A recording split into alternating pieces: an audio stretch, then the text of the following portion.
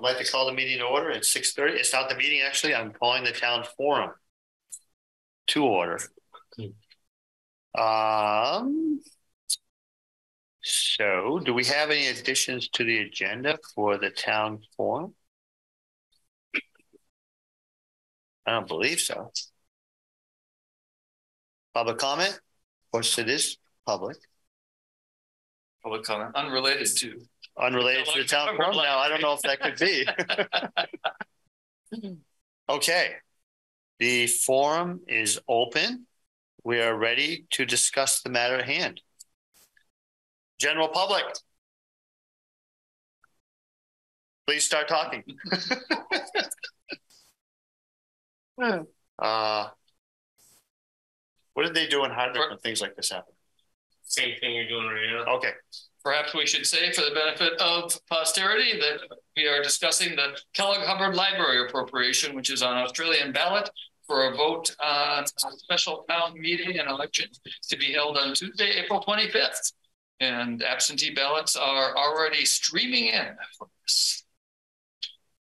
This was to have been on the town meeting ballot last month, but due to clerical oversight, it was omitted from the ballot. And so we're handling it in a separate election. It seems that we're getting a pretty good voter turnout for this. Yes, sir. Yeah. I think people are getting more used to doing mail-in ballots and drop-off ballots, and maybe they find it easier because they can do it whenever they feel like. Of course. Yeah. It's convenience. Yeah. That's how we run.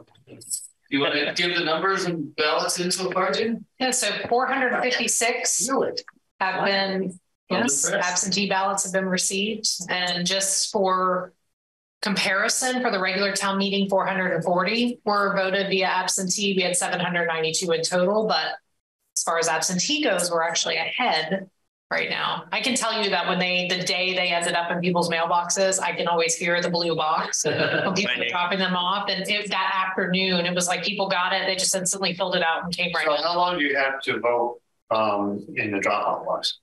You can bring it up until the day of the election. Until 5 o'clock? Yeah, until 5 o'clock. It's 5 o'clock at the end of the election. That's on the day of, so on April 25th. Yes. Yeah. At the last, so on regular election day, we check that box at 5 p.m. Yes. Those ballots are then recorded. Yeah. Correct. So people can bring them down during the day. Yes. Yeah. Oh, yeah. Or you can vote in person. Yeah, or you can vote in person. Here. Or you can hand it in here without putting it in the box. Very good. So thank you for listing the options. Wow. I mean, like now the only other question on this whole no, we have one other question. I'll just put out one. Okay. Are they more positive? Are the votes in the affirmative? I know you don't, but that's the question. Are they more affirmative? I know that, sir. Are they more affirmative by having a single vote on a special day? Or would they be more affirmative if you had them at a regular meeting? Get back to me next week, I'll tell you. I know. Well, it's an interesting thought. And I'm just trying to put something interesting. I bet you won't have a lot. Forum. I bet you won't have a lot of people showing up. It'd be nice. Yeah. We're already putting them in ahead of time. We're surprised at the number of absentees. Really? I know. I am too. People are passionate about their library. I guess so. One way, either positive or negative. Right. We'll find out. Yeah. We'll find out because we told us to the affirmative and not passionate about denying it. Yes, never failed, has it? Never. No, but we've never had it as a separate item. Right. A standalone day. Right. We've had a separate item. Well, it's always. So when people have more time to think about what they're voting, will they vote still positive? Mr. Chairman, you may have a question. Oh, no. I was going to say, I'm just glad that we leveled funded this year. Yeah. That we leveled yeah. funded this year. We're asking for the same amount that we asked for last year. Right. So. Yeah. Carolyn Brennan, Kellogg Hubbard Librarian. Hi, sorry. Would you like to say something about this? Just here to answer questions just in case, and to see if anybody wanted any reminders of what we were asking for, what our numbers were like in Montpelier or anything like that. Well, we obviously don't have a huge capacity. I see that, yeah. So you guys have already given you all my spiel. Yeah, we did hear it.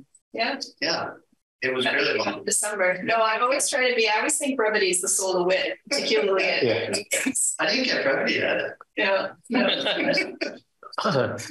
Whose idea was to hold this forum for half an hour? Whose idea was it to hold this forum for half an hour? No, We don't have to. We don't have to. if you've noticed, if you've looked at this, it says listed time. I did actually notice that. Yeah, very good. You're very observant. We have no stated end time on the forum, therefore we can be. So it could go till 9 o'clock theoretically. It could go 1 of 2 ways. So there's 6:35 or 6:39. And we can start our regular meeting earlier. Very good. When you don't list a specific time, it gives you flexibility. Or you're the chairman. Before we didn't have the flexibility. When Bruce was doing this, it had to be. The forum is half an hour. I said the meeting starts at 7. But okay. Anytime I tried to cut short the poorly attended forum, which they're never well attended. Yeah. Not in these small places. We actually had a couple of situations with planning commission forums that nobody there. And we have to sit here like it wasn't part of the regular planning commission meeting. Right. And we have to sit here like use it to brainstorm approaches to town planning? I'm sorry? Did you use it to brainstorm creative approaches to town planning? Yeah, or there was some very minor changes in zoning or something that wasn't major. When we had our big stuff, that's where we had it up at EMES and it was well attended. Yeah. But there was a couple that nobody showed up and we knew that there wasn't going to be a big turnout. Oh, you managed to have small talk during the forum. Or not? Do you need a motion here so we can move this on? This has been kind of a guarantee no one's going to tune into this. Right? And if we do, I'll make a motion to close the forum. Do you need that? Yeah, we need a motion to adjourn. Oh, that's right. We need a motion to adjourn. We hopped right over other business. We don't have other business in the forum. I'm making a motion on letter D. I second the motion. All in favor, please say aye. Aye. Aye. Stop dithering and adjourn. So I gather you want to start the meeting. Thank you, Carolyn. I think it's great. Thank you for coming in. Thank you for having a sense of humor and trying certain things. Try to always have a sense. It suits you well having a sense of humor. And it's easy to know when you know there's a lot of support. We assume so. I assume so. We hope. We hope so. Yeah, I'm interested the piece that you all said about whether or not the level of support, the percentage of support will be greater when it's a single item or less than when it is. Right, I am too. Yeah, so I'm going to see what the percentage is like this year as opposed to last year. Yeah. Well, it's usually pretty. It's usually 70 some odd percent. Yeah, it's pretty high. But we'll definitely show you that figure. Awesome. Have a good night. Yeah, thank you. Yeah, thank you for attending. Of course. Yes, don't trip over any bodies out there. Her stress level just went way down. So I think she feels much better now. Okay, so the forum has officially ended. Now we can start the meeting. So I'd like to call the meeting to order at 6:39. I don't think we're going to do this, but I just want to raise a question, stop the recording of the forum, restart the recording for the meeting. This one will we have one meeting ID for this or Zoom. That doesn't, I mean, you can stop and start the recording during the same meeting. You don't have to stop the meeting, it's whatever. No. Recording stopped. From what I've seen, it'll create one video though. Recording in progress. I get one Zoom video. It'll just. That hasn't been my experience in the past, but I haven't recorded it that way for a while. Interesting. Yeah. Zoom, I tweaking it. I'll make a motion that I didn't think it was that interesting. I support that.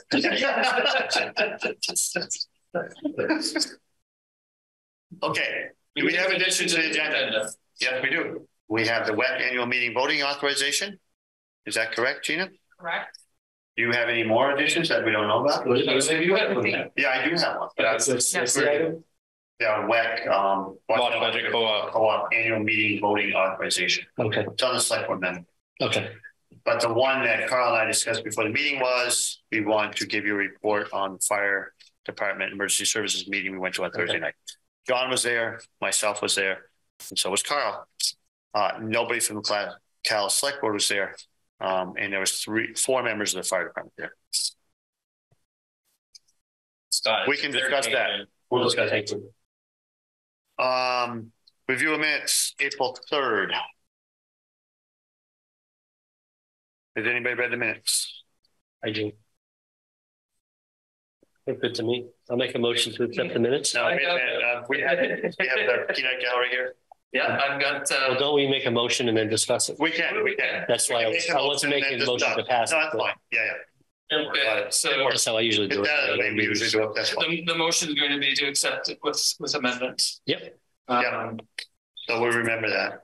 What we should do is have a second on, then you just call for discussion. Yes. Yeah, I'll second it. Okay. With the following amendments. Conversation with Washington County Sheriff. So, as usual, I'll say very good overall, and it's so wonderful to have such detailed records of our detention. Conversation with Washington County Sheriff. Second paragraph, second sentence with Mr. Etnier explained. I have some language here, which if this is too long, Deidre, I can email it to you. But it says, Mr. Etnier asked how the decision would be made to provide the town with a certain number of hours each month, explaining that patrols were covered by voluntary overtime in the town's recent contract with Vermont State Police. So just replacing the sentence that was there with the one I just read. Which sentence are you replacing? So it's the second sentence in the second paragraph of conversation with Washington County Sheriff that's on page 1. Oh, I'll look at page 2. Oh, right here. Right there. Got it. Yeah, the one that begins. Yeah. Mr. Etnier explained. Yeah. Do you want me to read it again? No. Okay. I've heard you enough. I mean, whoops. Yeah, it sounded good. Very good. And then on the second page, the second paragraph from the bottom that begins, Mr. Etnier noted, like it to read, Mr. Etnier noted that he had been told that when someone receives. And third page, consideration of local emergency management plan. Second paragraph, the sentence, I guess it's the first sentence, it ends, so this language was to add clarity to that spending limit. I'd like to strike, add clarity to that spending limit and add to clarify that it was only the select board chair who had unlimited emergency spending authority. I think that was the explanation that we received at the time. I agree. And then in the next sentence. Sorry, could you repeat?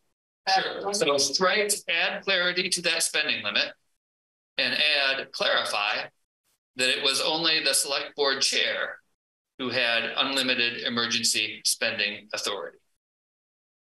Well, I don't anymore. Right, but this is reflecting the discussion at the time. Yes, I remember the discussion. And in the next sentence, that a future chair could spend town funds.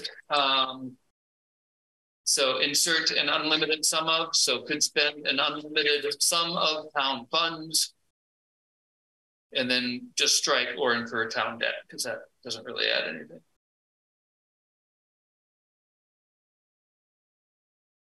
And then after that sentence, the one that ends emergency spending loophole, then add the sentence. And again, I can email this to you, but it's short enough.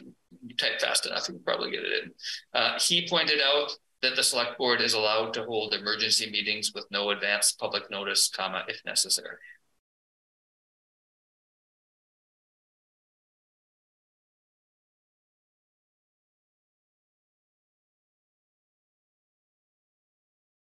And that was it.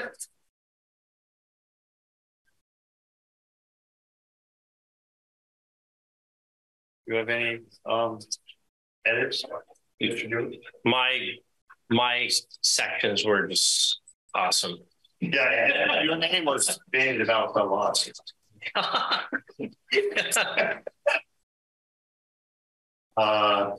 So it looks like we are ready to vote on these. We already have a motion and a second, and we're done with discussion on the call vote. All those in favor, please say aye. Aye. Aye. The minutes are passed to May 3rd. Okay.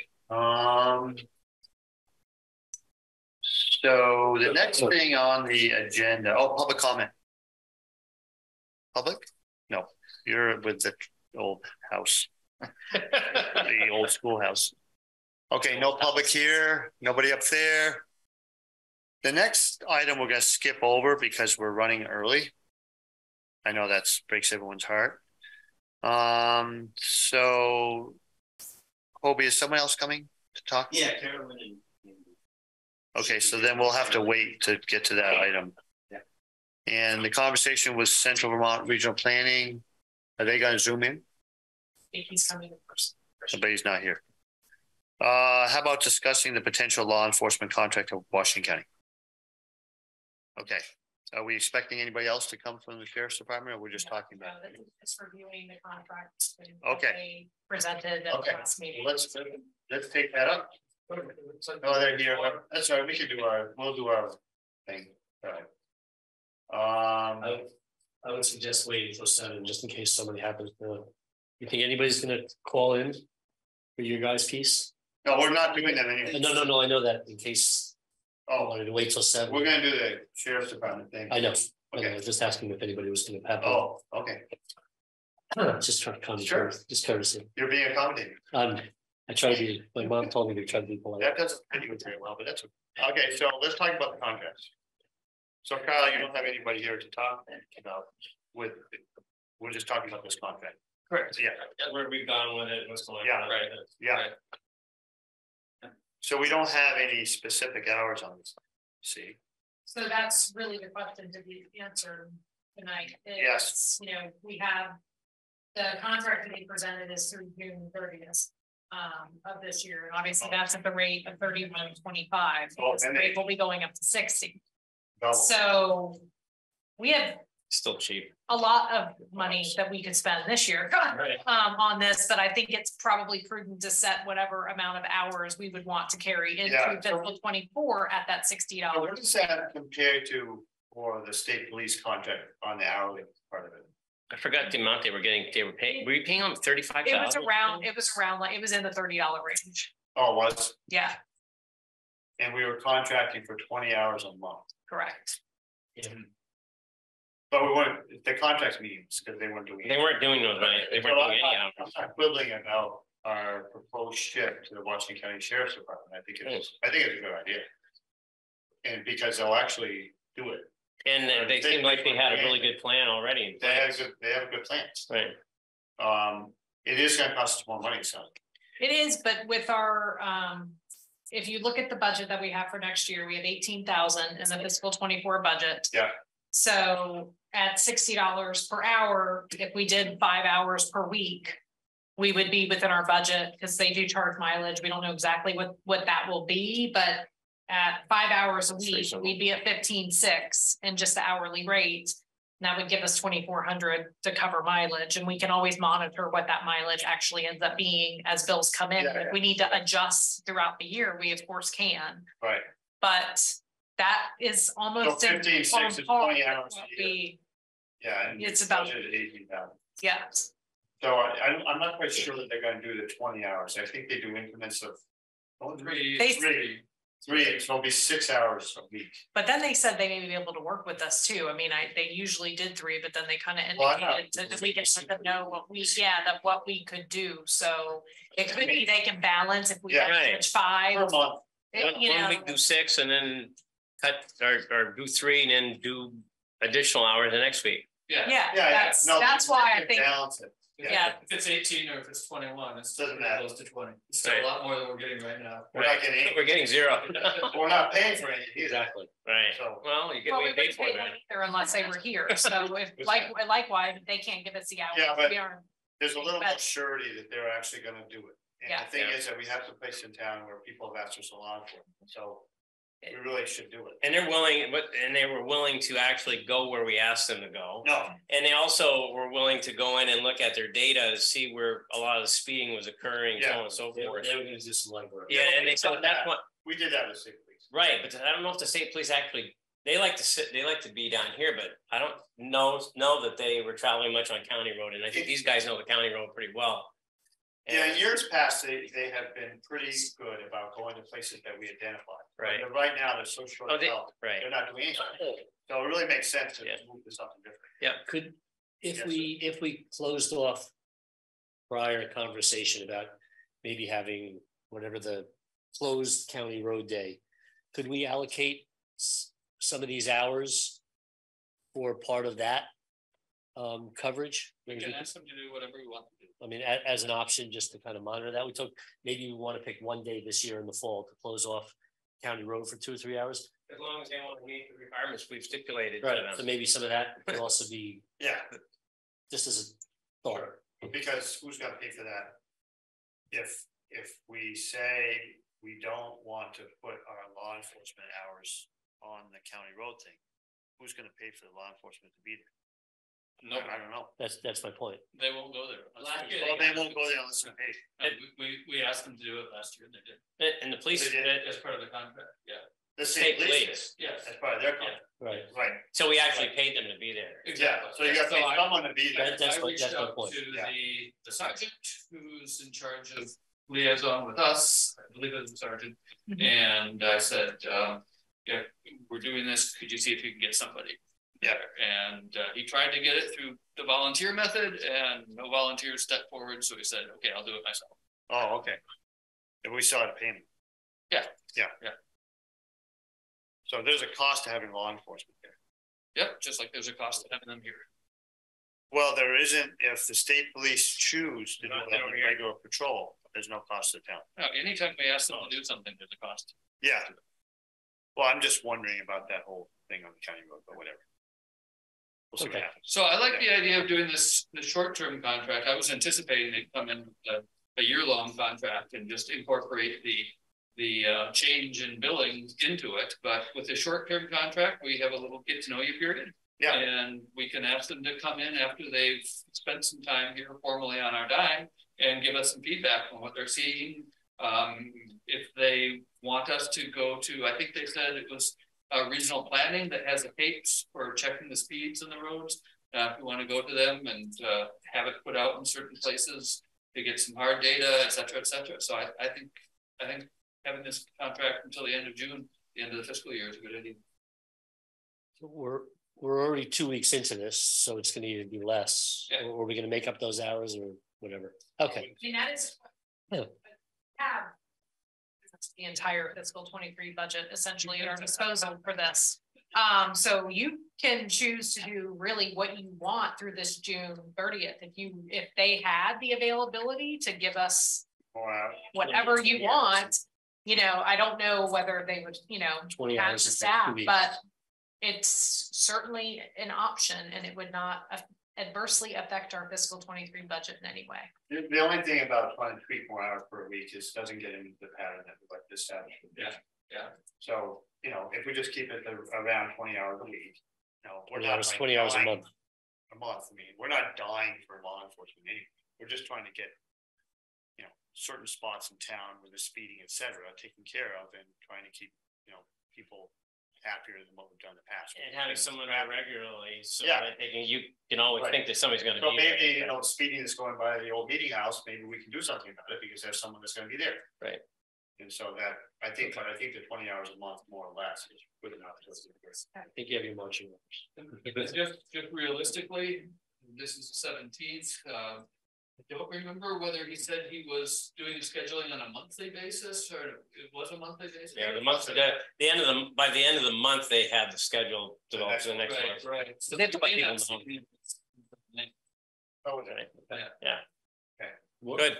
More money to invest. Oh, the best. So Oh, we're gonna make a lot of money. Energy and I are gonna. are there any decisions we need to make on this other than up or down? We just. No, Oh, no. Oh, And then the number of hours really will fill this out and then. I move to accept the Washington State Sheriff Law Enforcement contract through June 30th, 2023. At a level of approximately 20 hours a month.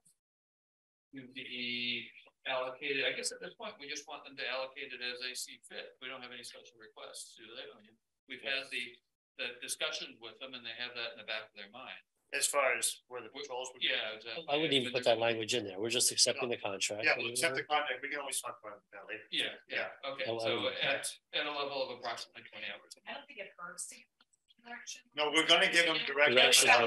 So yeah, when I send this, I Direction don't think it hurts. If you want some leeway in the contract, and you specify too succinctly in Yeah, your that's motion, I get it. yeah. That's just ongoing conversations with Washington County. You want to read that back, Deidre? There's some chaos there. Yeah, over each other a lot. We're really sorry. Some of us trying to raise their hands. So the motion I've got to accept the contract with Washington County Sheriffs at a level of approximately 20 hours per month. Through June 30th, 2020.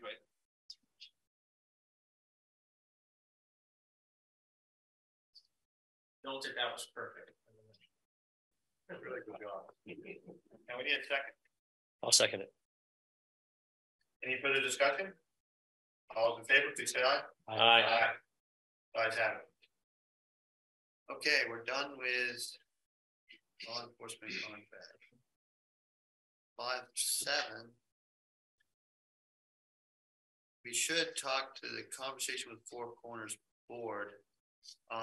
If we do that though, we kind of have to be done by 7:10 approximately. Gives you about 15 minutes. Do you think that's sufficient? I mean, that's what we allowed you anyway. We'll try. Okay. I mean, we can be a little bit later. It's just that we have people coming in from Selectboard candidates, so we didn't want to make it way too. Yeah, but take away another 5 or 10 minutes. Yeah, but we're not gonna wait another hour. No. So it's fair warning. Just the door's open, but not that wide. Exactly. You've only allocated 15 minutes. You've only allocated 15 minutes. Moved on the other side. I think you just took 1 minute. That was free. I'm learning. Okay. Slowly. Well, Would you like to come forward or you want big news? Really want. I don't know. If you want to sit here, you'll be right on camera. Yeah, awesome. Here, let me slide over. Let me slide over. Right here. or Paul. This is my time up here. Okay. Thank you. I am now. John here for the next. Yes. Okay, well, I think we sent a email to the select board to outline what the problem is at the Four Corners, so you really understand. And it's a major, major problem. I want to stress that because this is a schoolhouse that accommodates the entire community. We're all members of the schoolhouse. And for the sake of the record, would you please introduce yourselves? yes, thank you. I'm Carolyn Shapiro, technically the town representative from the Four Corners Schoolhouse. And so I'm presenting this problem, and then I have Toby, who's the head of the board, and Andy, my partner, who's going to be talking about some of the logistics of it. So it's major, and it's something that also we're concerned about because there could be liability issues. You know, in terms of sensitivities to mold, there are people who cannot go into the schoolhouse, like Nona Estrin hasn't been able to go in forever. And there are other people who are also not able to go. And then there are those who would like to go, but we don't want them to become acclimated to the mold and maybe develop something. And so we're thinking, and it was a big discussion we had at our last meeting, whether we really need to close the schoolhouse until we can fix it. And the fixing really is all encompassing. It can't be one little section at a time because then you're allowing the mold to grow again. It needs to happen all at once with everything happening. And I think that is what got outlined is the things that we're looking at that really need to happen. So that's the main thing that I wanted to present. And our budget, of course, doesn't include that. It's like to cover our expenses, our maintenance, but it doesn't cover anything that's a major repair like this. And when we go for grants, often the grants will say, for instance, we're writing one now for cultural facilities through the Vermont Arts Council, a 1-to-1 match is what we need. There's no way we can do a 1-to-1 match for the amount that we need. So what we would really like is for the town to give us the money that will allow us to do a match to cover the expenses. And then we can also go to other places to look for grants, which we have, and thought about other ways in which we can raise money. But with the cultural facilities grant, the emphasis is that this is a cultural space, a cultural space. And in the town plan, it talks about it being a place for events to happen. And in our mission statement for the Four Corners, it also talks about this is a place where we can have a lot of cultural events and events to happen. So it is what it is for our rural community of East Montpelier. And with that, Hobie. Thanks, Carolyn. Hobie Guyan, president of the Four Corners School Board. Yeah, this is a problem that's been creeping up on us. When I became president way back in 2008, we took on, we tried to do a kind of a step-by-step process of bringing the building up to more modern standards. So in 2008, we redid the attic insulation. That was all board members volunteering their time. We put down plastic in the crawl space to try and mitigate some of the moisture problems because it's a dirt floor underneath there. In 2009, we also foamed the foundation walls, creating a barrier from all the way from the box joist down over the plastic, hopefully again, trying to eliminate moisture. 2010, we added gutters and footing drains along the front of the building where the driveway was aiming a lot of water runoff down.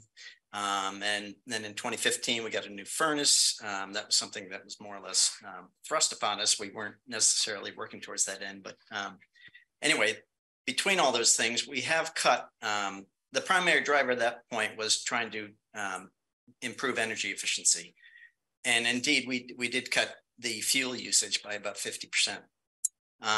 In the interim, well, we also tried at some point to get the walls insulated, but that was a kind of a too high of a lift. It was a $5,000 ask, and at the time, it felt we wouldn't be able to raise that money or incorporate it in our yearly budgets. So that was a little bit left on the side, and so unfortunately, we've had, although we've enjoyed the energy savings, the mold problem has been allowed to develop. Not that we were necessarily aware of that. I thought we were kind of fighting that by putting in the plastic and the foam and whatnot. But in 2002, I think, or no, 2020, we had our first indication there was some mold. It was primarily located in a closet.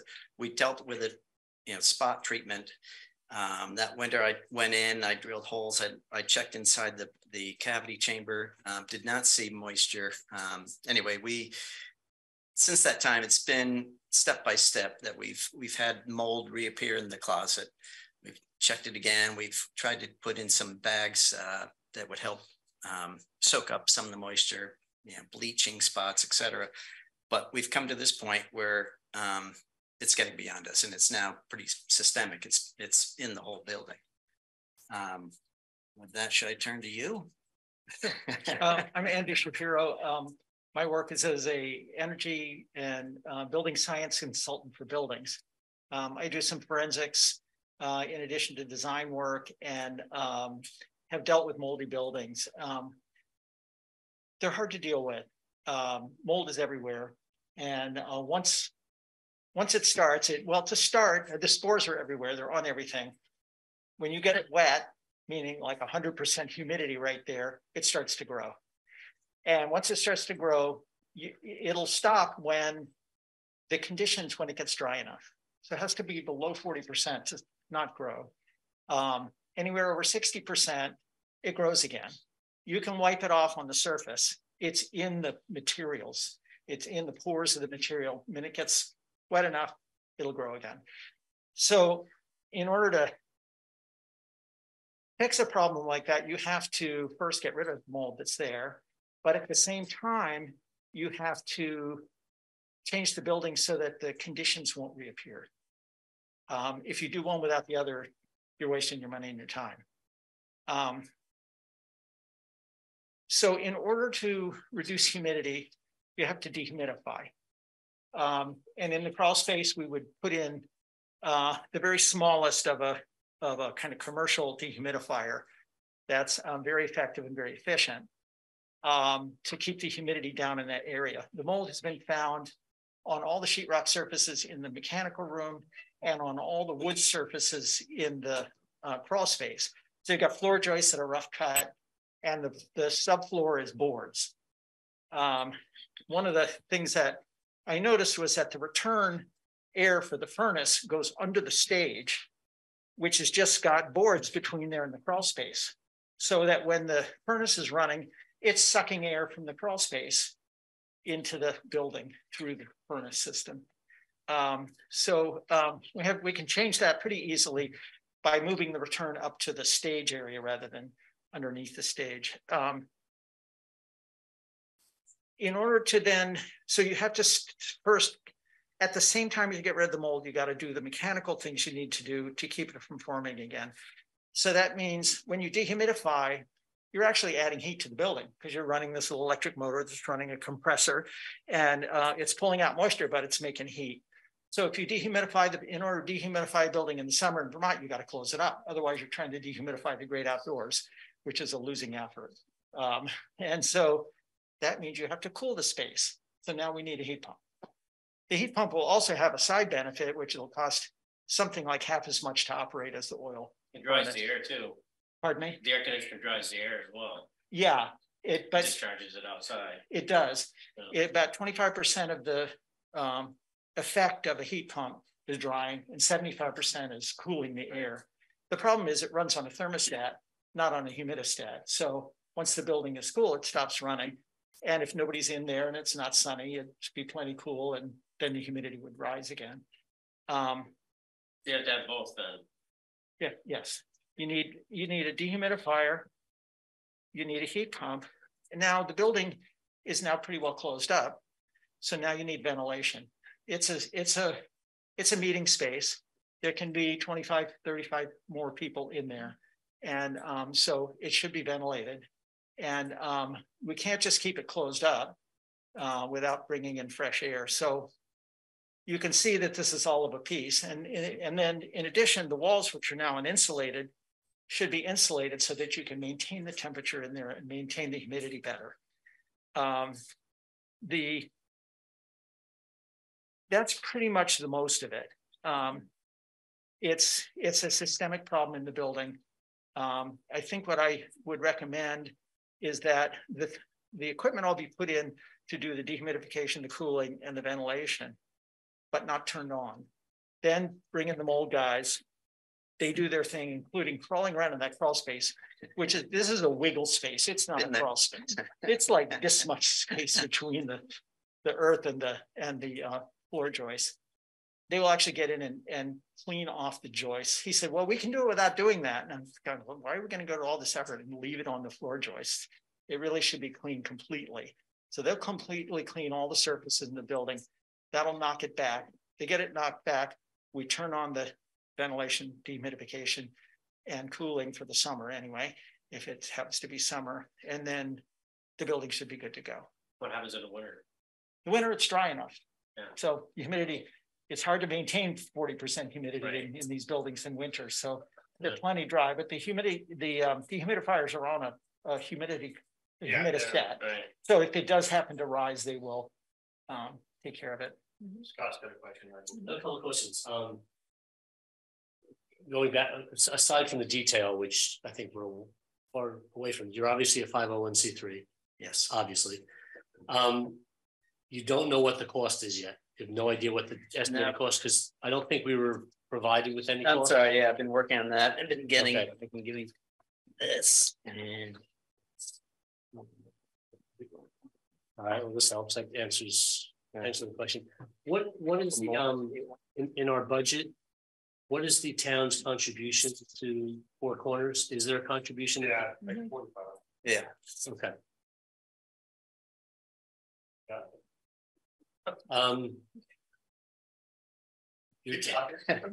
So this is your estimated total costs. Yes. You believe? Yep. The things in green are quotes that we have received. What's in yellow is stuff I've estimated up and just without me what does it add up to roughly? Down the bottom, you'll see in the orange, the 60,000, 60,000.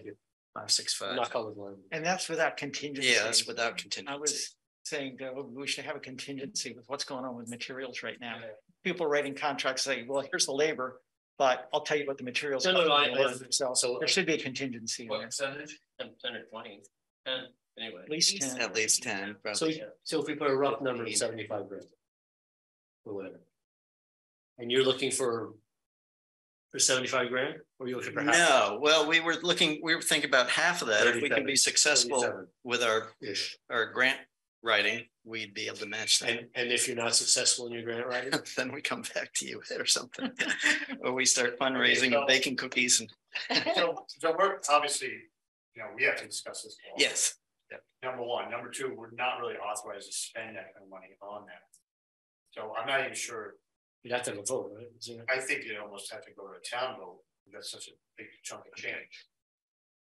But I just got a couple of questions. Sure. About how this came about. Did it happen because we tightened up the building? Or you tightened up the building?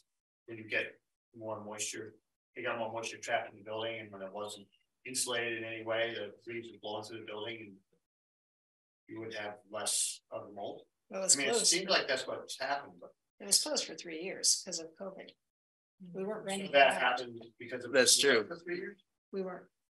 It got worse because the building was closed. It didn't happen for the 200 years it was there, or whatever, 100 years, whatever. Right. The old buildings that have no insulation, Right. nothing in the studs, and plenty of air leakage. Exactly. So it blows through. Right.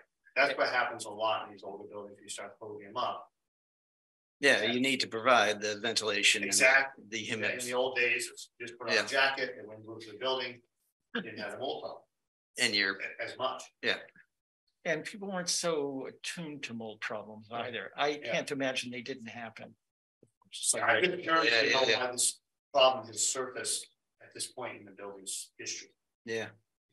Part of it, yeah, undoubtedly. It's kind of a, it's a. I just see a lot happen in these old buildings. All of a sudden, you Yeah. have a problem when you've been doing insulation, you're doing this, you're doing that, trying to make it tighter. All of a sudden, it's so tight, then you have a problem. You do need to provide. That's right. Yeah. Drilling holes back to the wall. Yeah, that's right. Oh my God. Right. Yeah. Right. We can get into the particulars, but I think the point that you just brought up, and I hate to gloss over it, but if we already passed the town budget, we already voted on it in March. Right. We're having a new vote for Kellogg Library because it's over the $5 grand. So in theory, that's because it got left off. It got left off, but also because it had to be a separate item. It couldn't be brought up on the floor. Yeah. My statement is, if the town has to vote on anything that's outside of the approved budget, let's say over $5 grand or something, we would either have to have a separate vote, a special vote, or we'd have to wait until March. Well, we purchased one huge tract of land without a special vote in the past. I have to say that the role of the select board is to make a decision on what it's going to do with the money that's allocated. So I'm new to the select board. You're allocated a budget.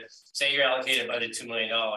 Where that money goes is up to the select board essentially after that. Yeah. I know it is. I did this for 8 years. I know they have the right to do that, and if that's the select board's job is to do that. But we have to talk about this because you can't short other line items in order to fund this, and that's exactly what we'd be doing. It's 2.5 cents on tax rate. So we have to talk. But you have the full. So in theory, we can. But yeah, you can cut other line items. Thank you. Or apply our money. That's one-time money. That's kind of it's a one-time thing. Yeah. When we do this, that's the point. it should be. That's the point. Right. Well, we're just going to have to talk about it. I mean, at length. Yeah. At another meeting, because we've only allocated a certain amount of time to this. Right. We've got the material presented to us. We have a pretty good idea what the report was really good too. Yeah. Yes. So what sort of timeline are you on in terms of making your application, getting a response and so on? The budget for cultural facilities is due May 1st. The application for the grant. Yeah. And would that cover that's a 1-to-1? of everything? That's a 1-to-1 match. Would that cover 50% of everything? Only if they get it. No, but how much would that potentially be. Well, if we asked for 35,000 and we got 35,000 from the town. So we'd be all set. That'd be a pretty That'd be deal. great. That would be right. incredible because, Sorry, if I could say one thing, I do work at the Arts Council. I think the cap on that program is 30K. No, you might, right. But I shouldn't say you might be right. okay, okay, but then it'd be 30. Okay, so just 30. to be clear, you're putting in an application. Thank you for that. Yes, But you can do that. yes. We That's go the ahead. application. That's right. Then when you get the money is when Yes. you would need the matching funds. That's right. But what you're looking for is a pre-approval from us. Are you gonna match that?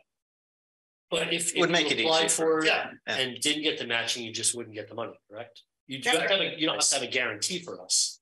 We have to Not- show not- when we get that 30,000. I understand. You can apply without our okay. Yes. Yes. And if they you don't can get, apply. if you don't get our okay. They would like some surety or some I understand, from us that, oh, we got the 30,000, but we don't have any matching funds. but if they applied and were approved, it's a lot more appealing to us that it's already approved, potentially.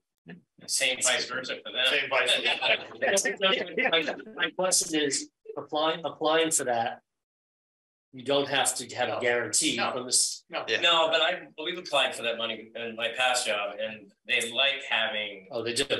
When you do the application process, if you say you've got $30,000 already lined up, Okay, you know what? That kind of gives a little boost to that. okay. I think that. If you say, well, I don't know where that money's going to come from. They may Okay, say, okay. okay, but Montpelier has 30,000, so that's I exactly understand. what that. So there is a little more juice there.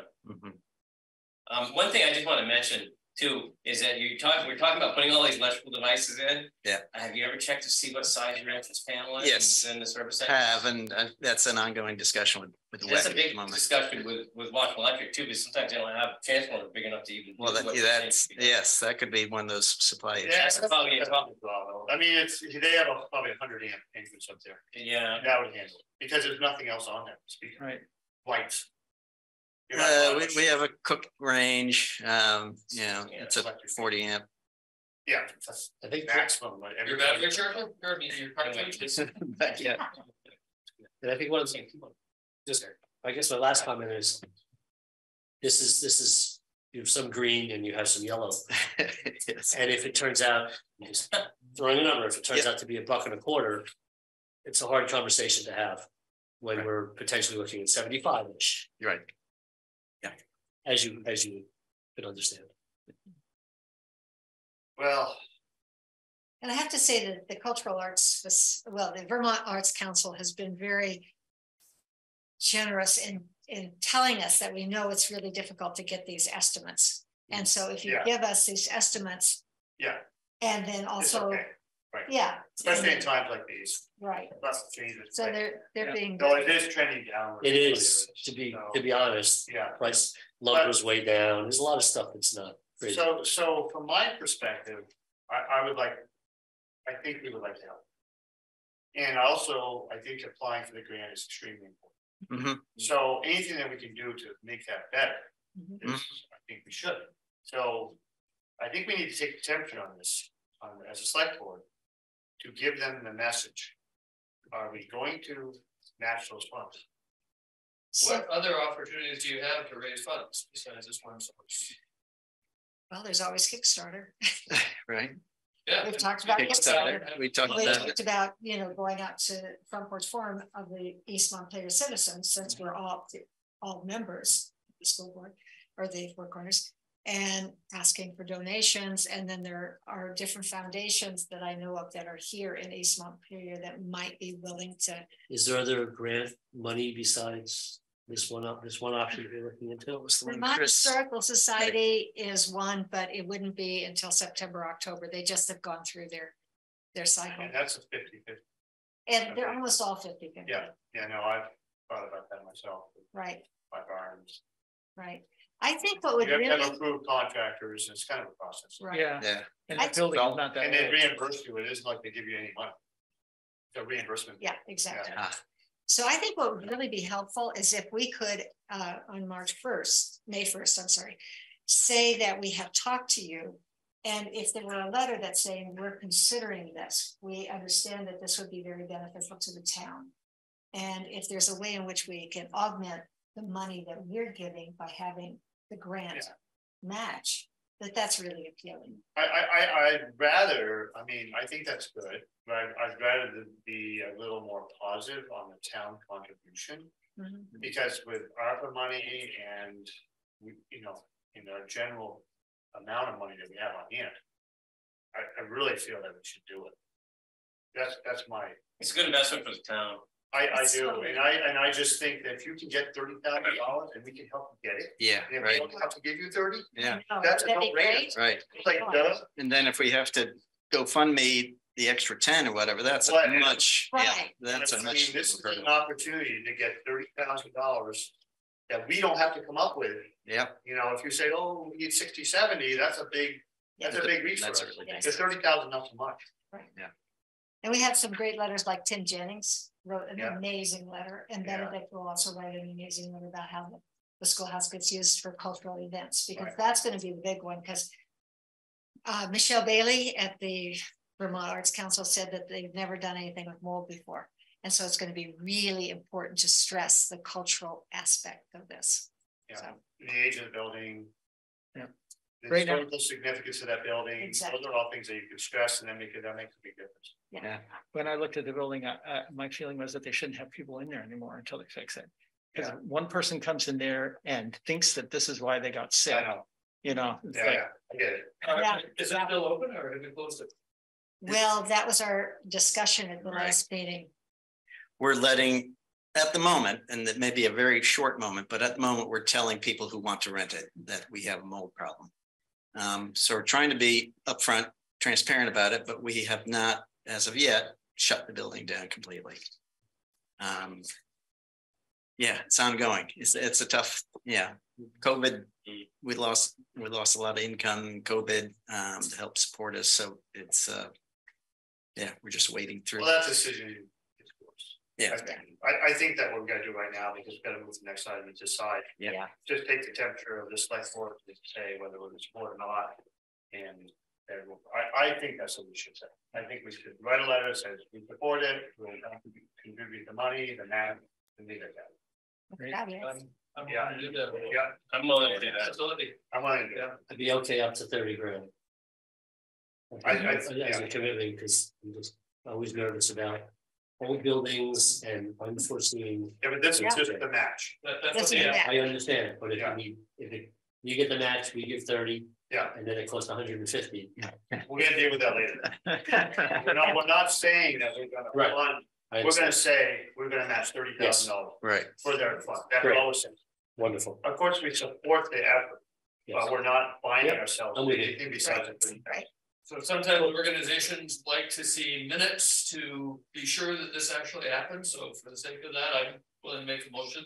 Okay, yeah. That we commit up to $30,000 to match monies contributed to the Four Corners Schoolhouse Association by the Vermont Arts Council for the purpose of mold remediation. Okay, sounds good. Second sounds very good. You have a second? Yep.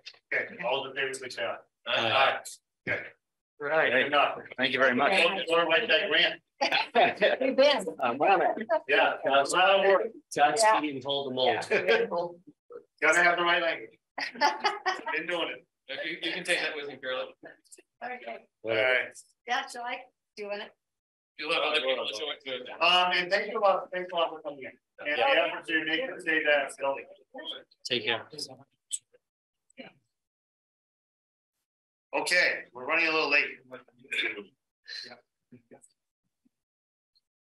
Did everybody sign it? We do have some visitors, they probably can sign in. It's down there. The next item on our agenda is conversation with Selectboard candidates. We have 3 candidates.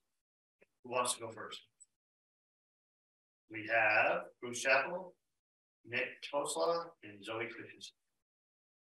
Who goes first? Okay, you want to come up? We have seats. Unless it comes. Where do you want to sit? Sit right there, you'll be right on camera. If Oh, yeah. you'll be on the camera that way, and I think that probably would suit you quite well. Were there any written submissions from any of you? I didn't see them. No. We just took names. Chappell, Yes, sir. do you want to be introduced? Well, I know a lot of people. Some people say that you should say your name. Yeah. Bruce Chapel. I live on Center Road in East Montpelier at Templeton Farm. All right. Now, you are a candidate. Yeah. So, yeah, do you want me to, what would you like me to talk about? Why would you like to be on Select Board? Okay.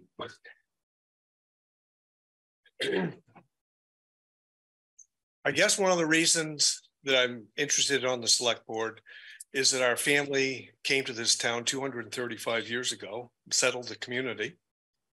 And over the years, family members have been involved with activities in the community.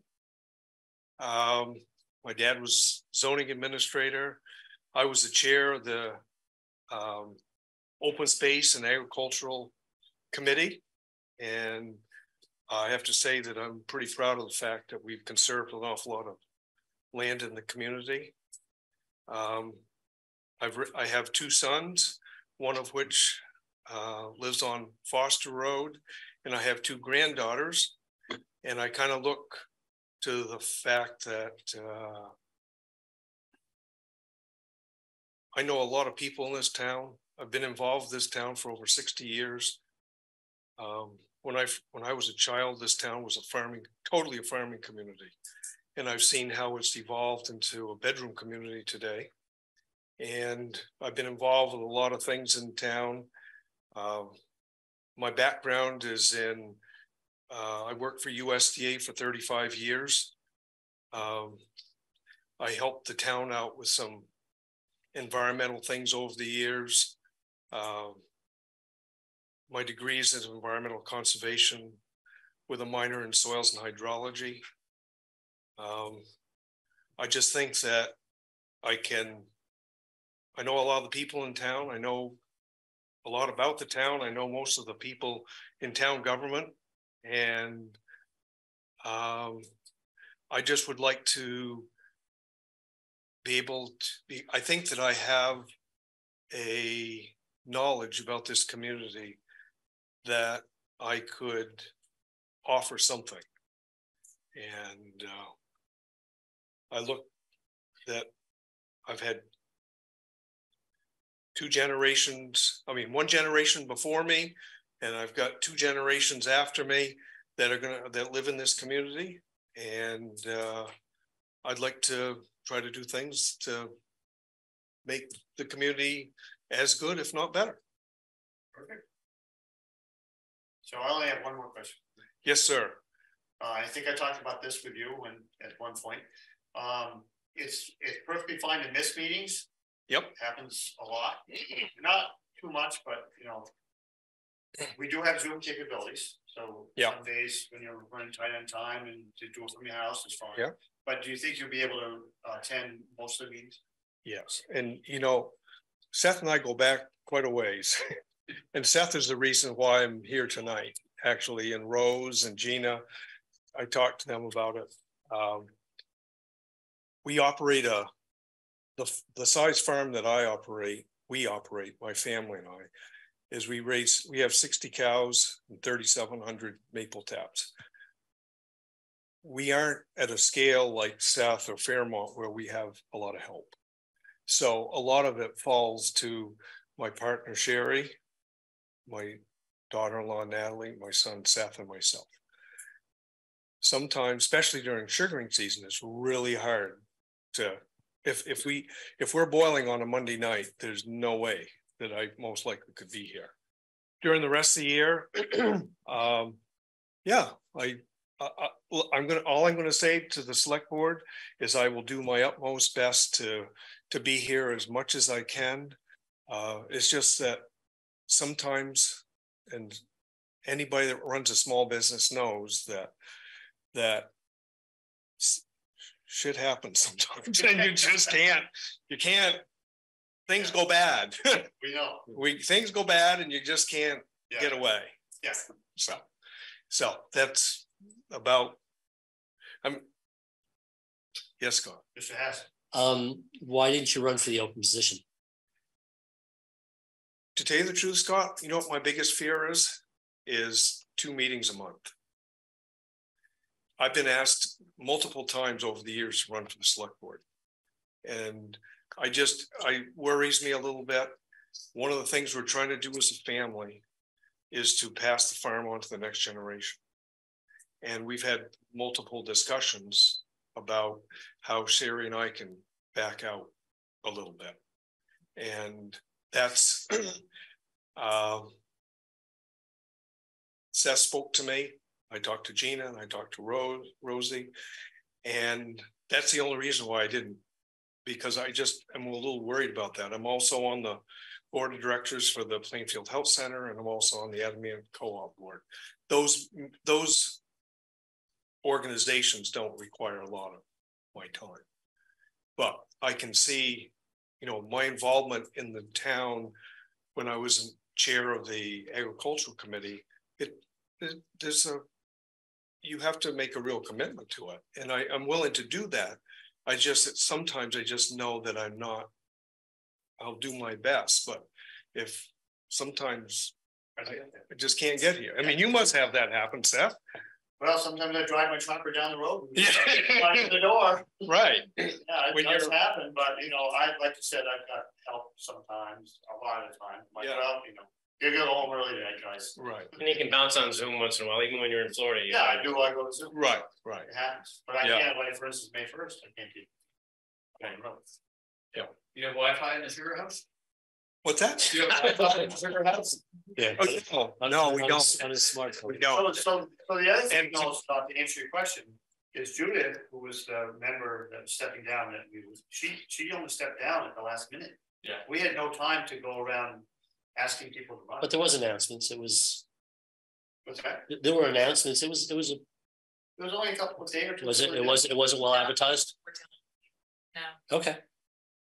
No. I mean, the deadline for being a candidate is Okay. And you have to get the signatures. And you have to get signatures. Very nice answer. And so that was. I didn't know what the timeline was. Or something. She said, "Oh, I'm not going to run." I had asked her before, "You're going to run?" She said, "I don't really know." I was thinking about There's it. a question. Thinking about it. It's okay. There's just that happens. It's just there wasn't much time to get people to run. So it's a question I don't have to ask the other candidates. Exactly. That's why I'm talking. I thought it was a legitimate question. It is. Until now that I have the information. Now I have the information. Okay. Scratch that question. So questions for Bruce, because I've already asked. Yes, Carl. Yeah. So welcome. Yeah, thanks for throwing your hat in the ring.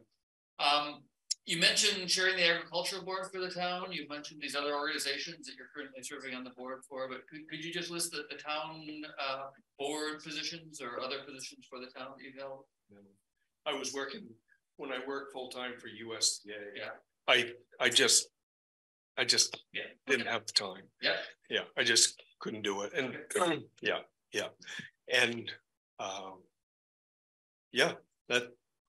And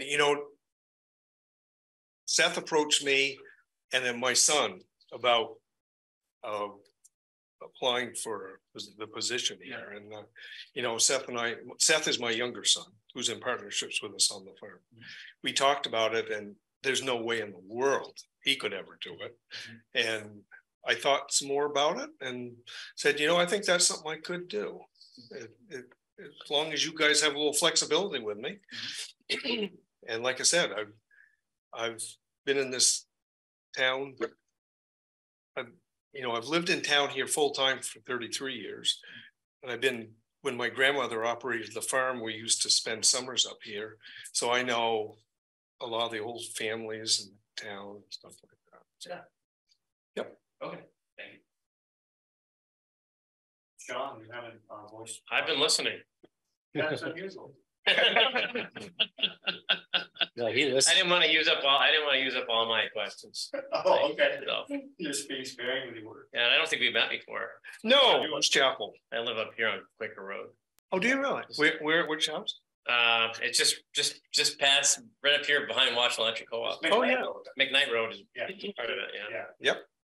Hey, what happened? What was the fire thing yesterday? I don't know. I saw more fire like trucks. Atkins place. Yeah. Where was it? Look at there must have been 5 fire trucks up. Yeah, Billy Atkins. Oh, I think. Yeah. But anyway. Taking all this down in the minutes. Yeah, write that down. So It's me on that. that's one thing. Yes, sir. Sean here was the manager in Hardwick for years. Was the what? Manager in Hardwick. He was a town manager. He's just picking on me. Oh.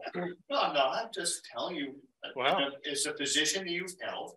Well, we do a lot of business in Hardwick. We store all of our beef and up at the Vermont Food Ventures. My baler twine up there. Yeah, well, yeah.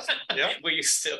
I have to go to bed before midnight. And are these all relevant issues to? Oh yeah, they are. Okay. So I think. Okay. Thanks. No. Okay. Thank you. Thank you, Bruce. And thank you for coming in. Oh, that's all. That's Right. it. Thank you, sir. Yeah. So if you have two more. I'll volunteer myself. Okay. Joey. Come on in. I don't mean to go over your head, Mr. Chairman, but. Well, you've already done it. We can deal with it later. Okay. It's not impeachable offense, I hope. Hi. I'm Zoe Christensen, and unfortunately Bruce isn't going to be here to hear my lead off, which is a joke my dad insisted I tell, which is that I can count more generations back than Bruce, but that's only because I'm not as old and wise as he is. He's probably been here longer, but who really cares anyway?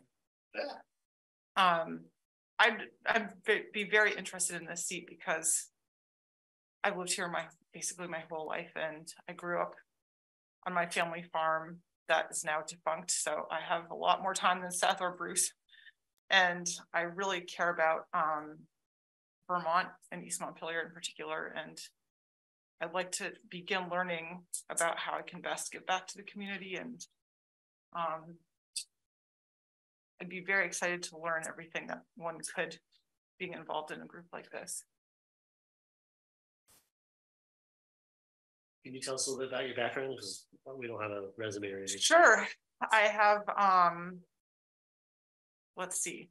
I have no professional involvement in any kinds of political groups or organizations, but when I was in high school, I learned how to organize and was quite involved in involving groups for different anti-war reasons. I'm not sure if that's entirely relevant here, but I went to music school in Boston, which was very, this is being recorded, isn't it? Mm-hmm. Naive, perhaps. And moving back to Vermont was the best thing I've done.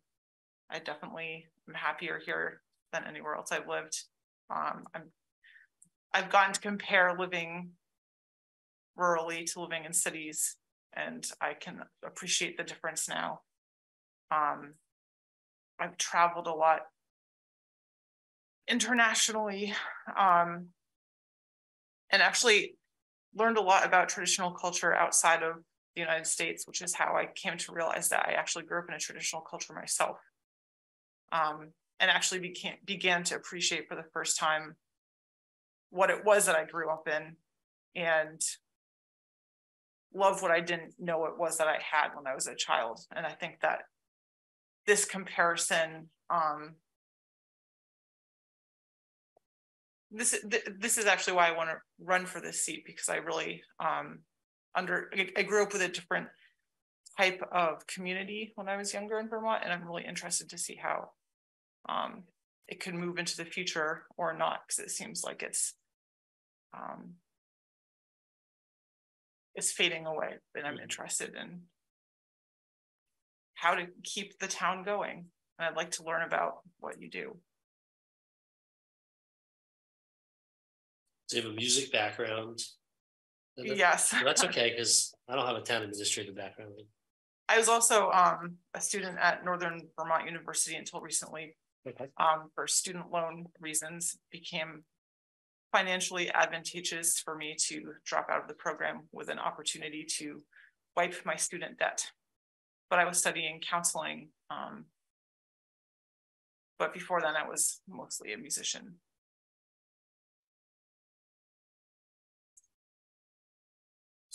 Same question as to Bruce. Are there any other town positions that you've held in the past, boards that you've participated in? I don't think so. Okay. No. Anything analogous to the select board? Anywhere else? I'd want to say yes, but I don't think that I could draw a very good analogy at this moment. Mr. Jewett? No question? No, I'm fine on this. Okay, so just one of the questions I want to ask, I think I asked you before, was attendance. Do you anticipate there'll be conflicts in your schedule? I don't think. Is this think going to be, you know, right. Is this a priority? Hey, it's Monday, I'm going to get there. That's kind of what I do. It's like, I'm getting there. It might be a Cal that needs attention. Somebody else is going to do that to me. It's definitely a priority. And I live 4 minutes away. I'm currently employed in a very flexible way where I can actually choose what hours I work. And this would be the most interesting facet of my life, so, or structural part of my life. So I don't give it that much credit. Well,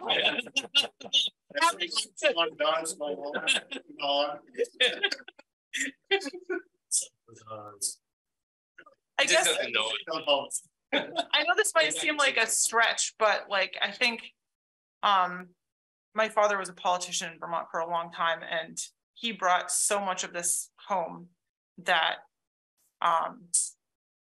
his passion was reading tax data books that he found squirreled away from libraries.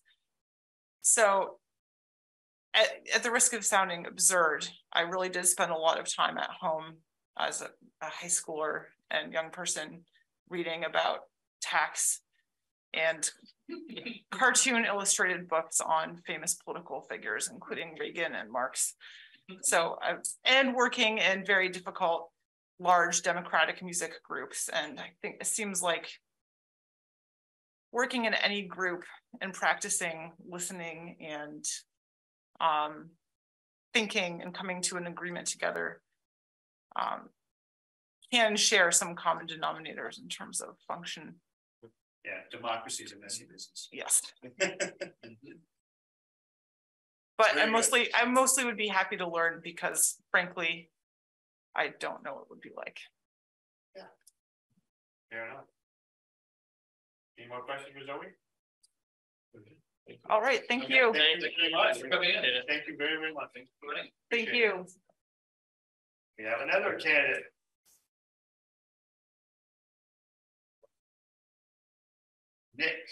Nick Kosla, how are you all? I know Deirdre, and I'll tell you guys in a minute why. And I know Gina over email. So Nick Kosla, I don't have quite the longevity that Bruce or Zoe have to this town. We just moved here in August. The reason I know Deirdre is I was recently elected to the Planning Commission. And you know, the whole reason I joined the Planning Commission, the reason I would like to join the Select Board is like I have a very future oriented, and I'm very into setting our roots here and seeing what we can contribute to the community. I have 6-year-old twins that go to school down the block. We live on Vincent Flats, so starting to get to know my neighbors and understanding what this town's about and where we can take it is very important to me. You know, just having the opportunity to listen to some of your questions and give you a brief overview of my background. I've been, you know, doing consulting, technology work, as well as done some real estate development work when I was in Jersey. So very high business. Question. Where in Jersey? I grew up in Bergen County, but I lived in Morris. Bergenfield. Okay, I probably was stored in Hackensack. Oh wow, okay. Okay. One town away. You must know if online. There we go. So look, very high business acumen. I manage a financial P&L for the work that I do. So understanding business cases and value realization, you know, you think about managing the town budget, those are important things. I have a very deep background in that.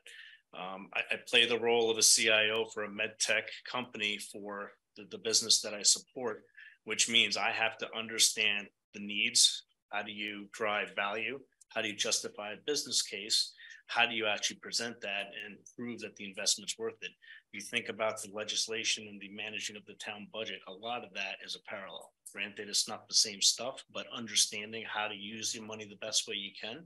You know, listening to the Four Corners folk before and hear you guys' support for it, that's enlightening, right? Having the philosophy of how do I help the town? How do I grow it, right? And I do believe there's a population decline happening, right? Because I know the enrollments are going down for school. That's a bit of a concern. How do we effectively manage that, right? It's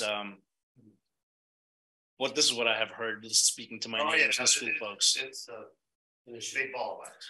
I mean, you just think of the P&L side of it. The less people there are, the less revenue the town has. That means higher taxes. Well, just a slight correction. We're not losing population, but we're losing our school-age kids, right? And the population is aging.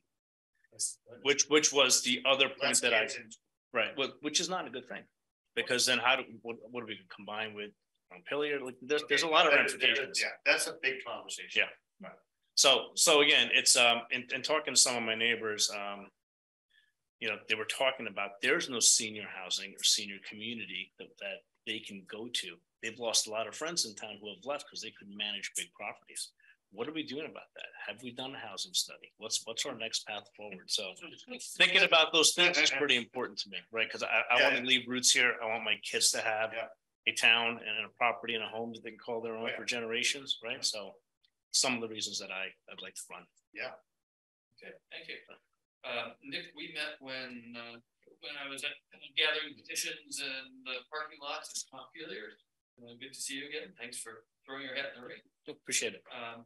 So same question as to the other candidates. So you've been here a shorter time than they have, but what involvement have you had in town activities? So currently on the planning commission and trying to get involved in other volunteering aspects of it. I've only been here since August. So. Right.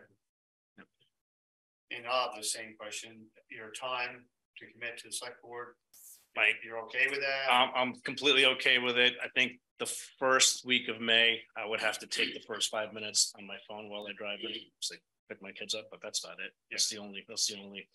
Yeah, so you're pretty flexible on time. 100%. Yeah.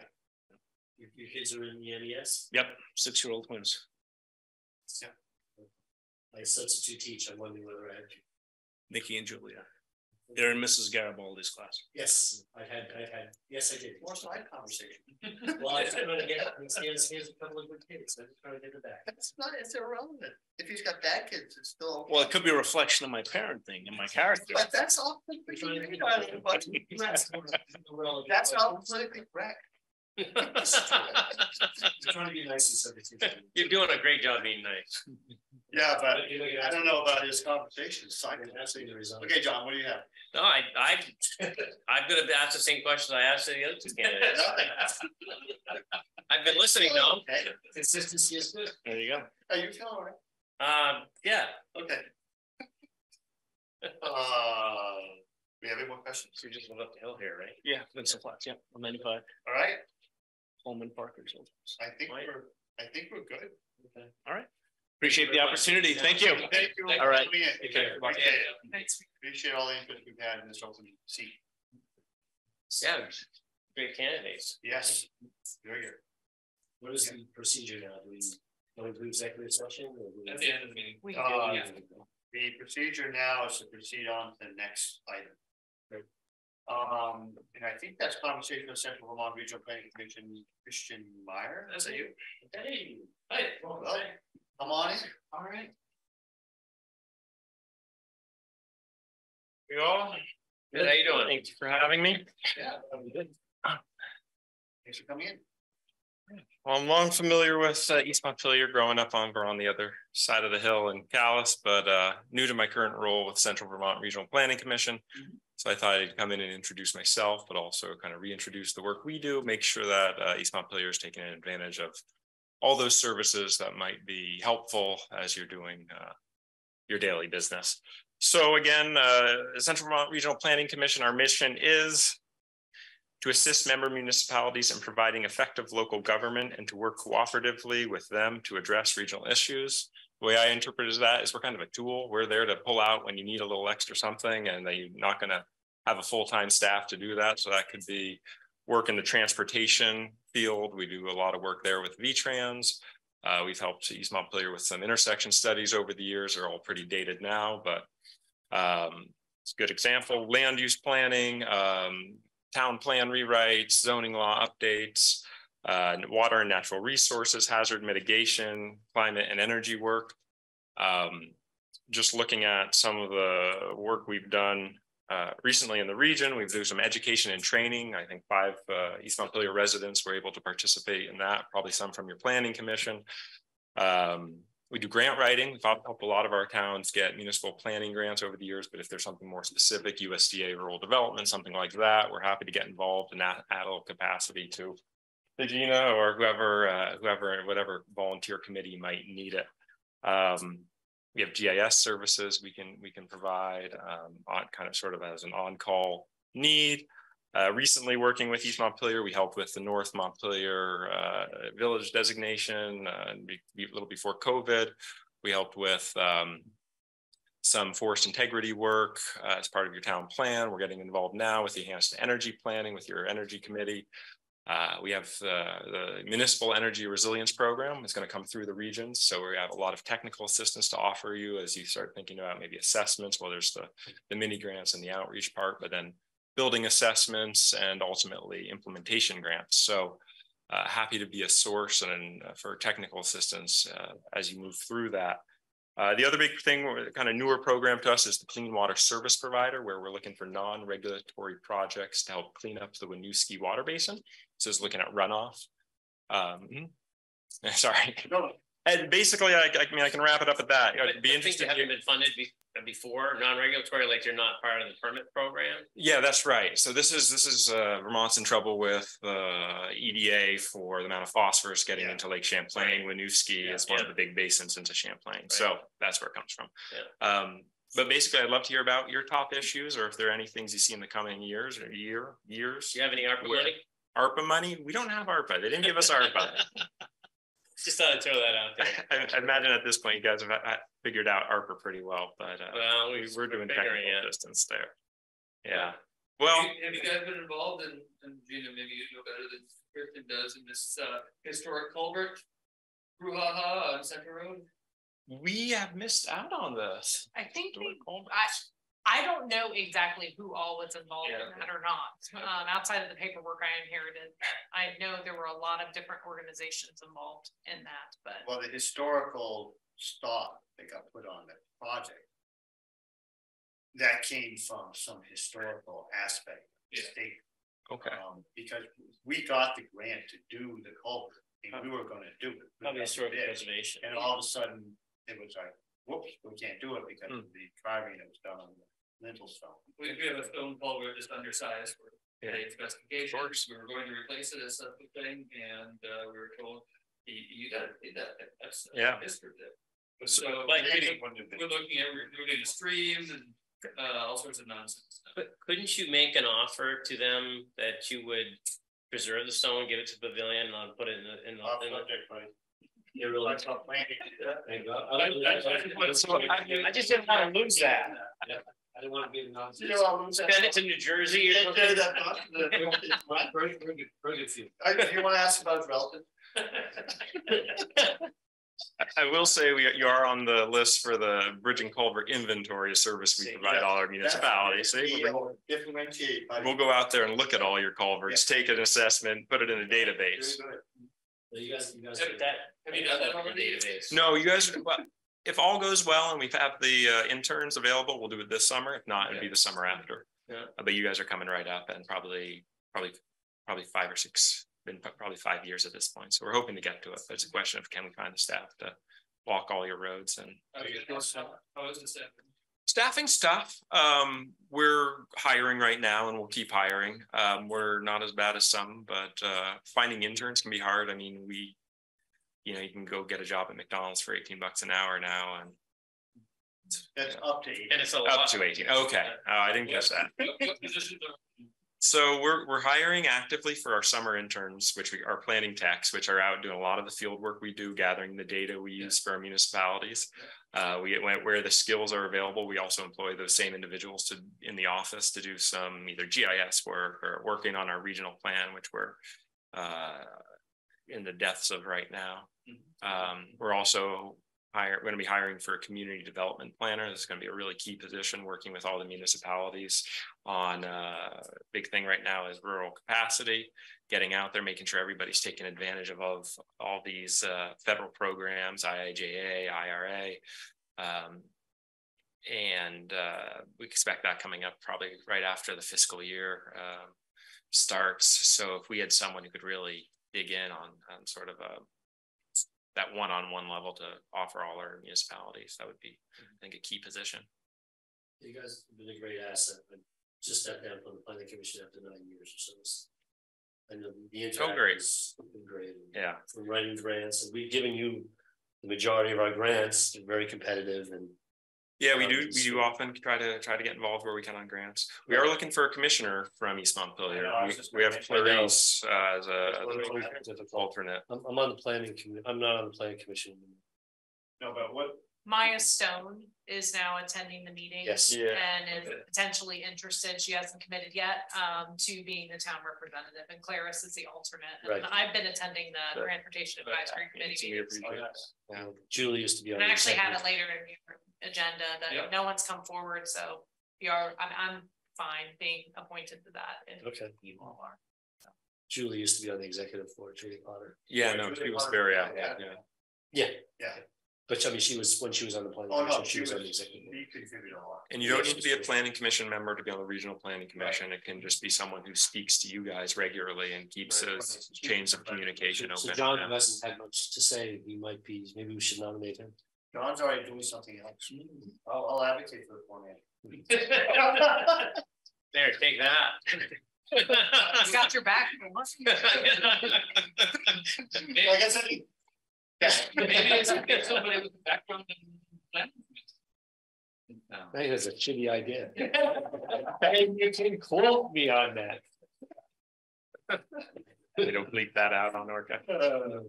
This has to be tamping down to them. Have you noticed that? Yeah. A lot of this going on. Yeah, okay. Any more questions for Christian? No, thank you so much. Well, thank you. Just again, phone's always okay. Yeah, I'm available. Door's always open. There you go. Thanks. Yeah, have a good evening. All right, take care. All right, so ARPA discussion on ARPA annual report. Review the proposed amounts to be reported by April 30th. So we have to do our annual reporting. Yeah. So what I have presented to you is what I have compiled that I would like to report as our ARPA expenditures in the reporting that is due April 30th. So most of it you have already seen. The only couple new components is number one, I went through all of our VTEX bills and pulled out all the costs that we did incur to establish our VPN network, which enables more effective remote connection for working remotely. It didn't end up adding up to much, but it's something. So it's there. I went through the work to pull the invoices and identify the costs. So it's on here. And then the other piece is we had discussed previously about identifying some salaries and wages costs. The approach that I took was the office was essentially in a state of transition from, we'll call it April until August.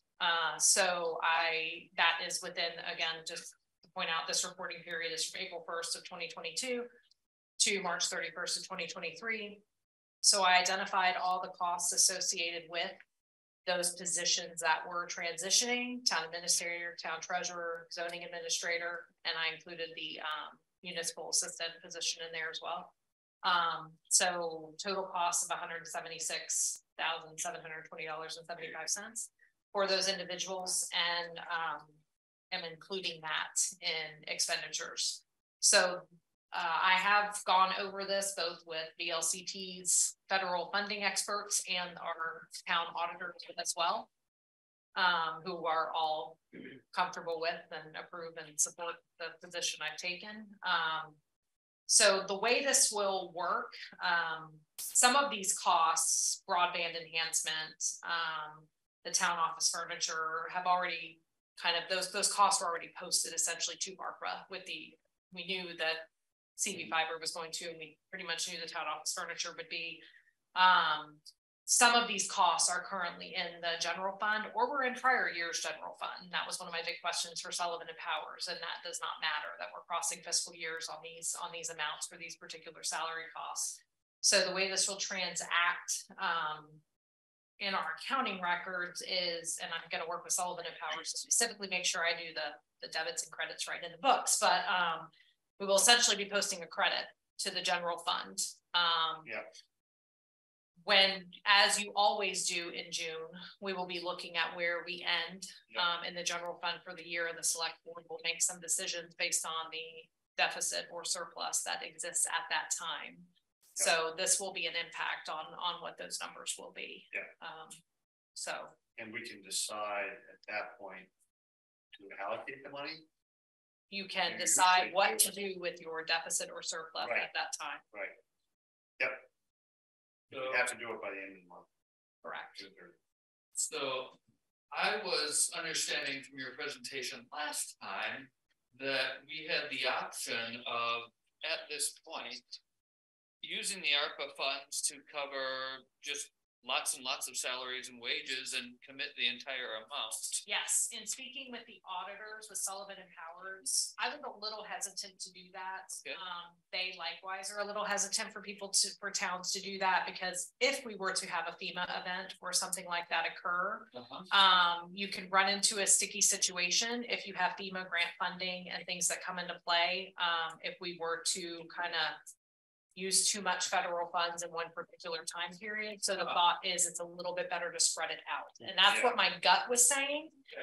But until I had this specific conversation, and I literally sent him a number that did essentially wipe out our entire ARPA fund. And he was like, you may not want to do that if we have a flood or something were to happen. And I was like, okay, that's what because it looks like so I didn't really want to do it all right now, so that's why you see this coming in more of a staged effect. So just so I understand, so the idea is if we have an emergency event that would call for FEMA compensation, somebody at FEMA would look at the rate of burn of the ARPA money? It trips you for single audit and for some additional kind of. Oh, because it's all federal money. If you trip a certain amount of federal money in 1 year, so that the idea is to try to balance this out. So to spread this way, and the particular person, Sullivan and Powers I spoke with, said, you still got time, so it's better to just go ahead and spread this out a bit, to not have. Even though we already have this money in the bank. Yeah, but you have a number of years. But we haven't reported to the federal government that we have allocated the funds yet. We have until December of 24 to commit the funds, and then we have until December of 26 to spend the funds. I would believe we would commit all the funds by December of 24. And there's a cutoff on that federal money that triggers that whole thing. And then you just do a single audit, which is, I don't know, like $9 grand or 10 grand or something like that.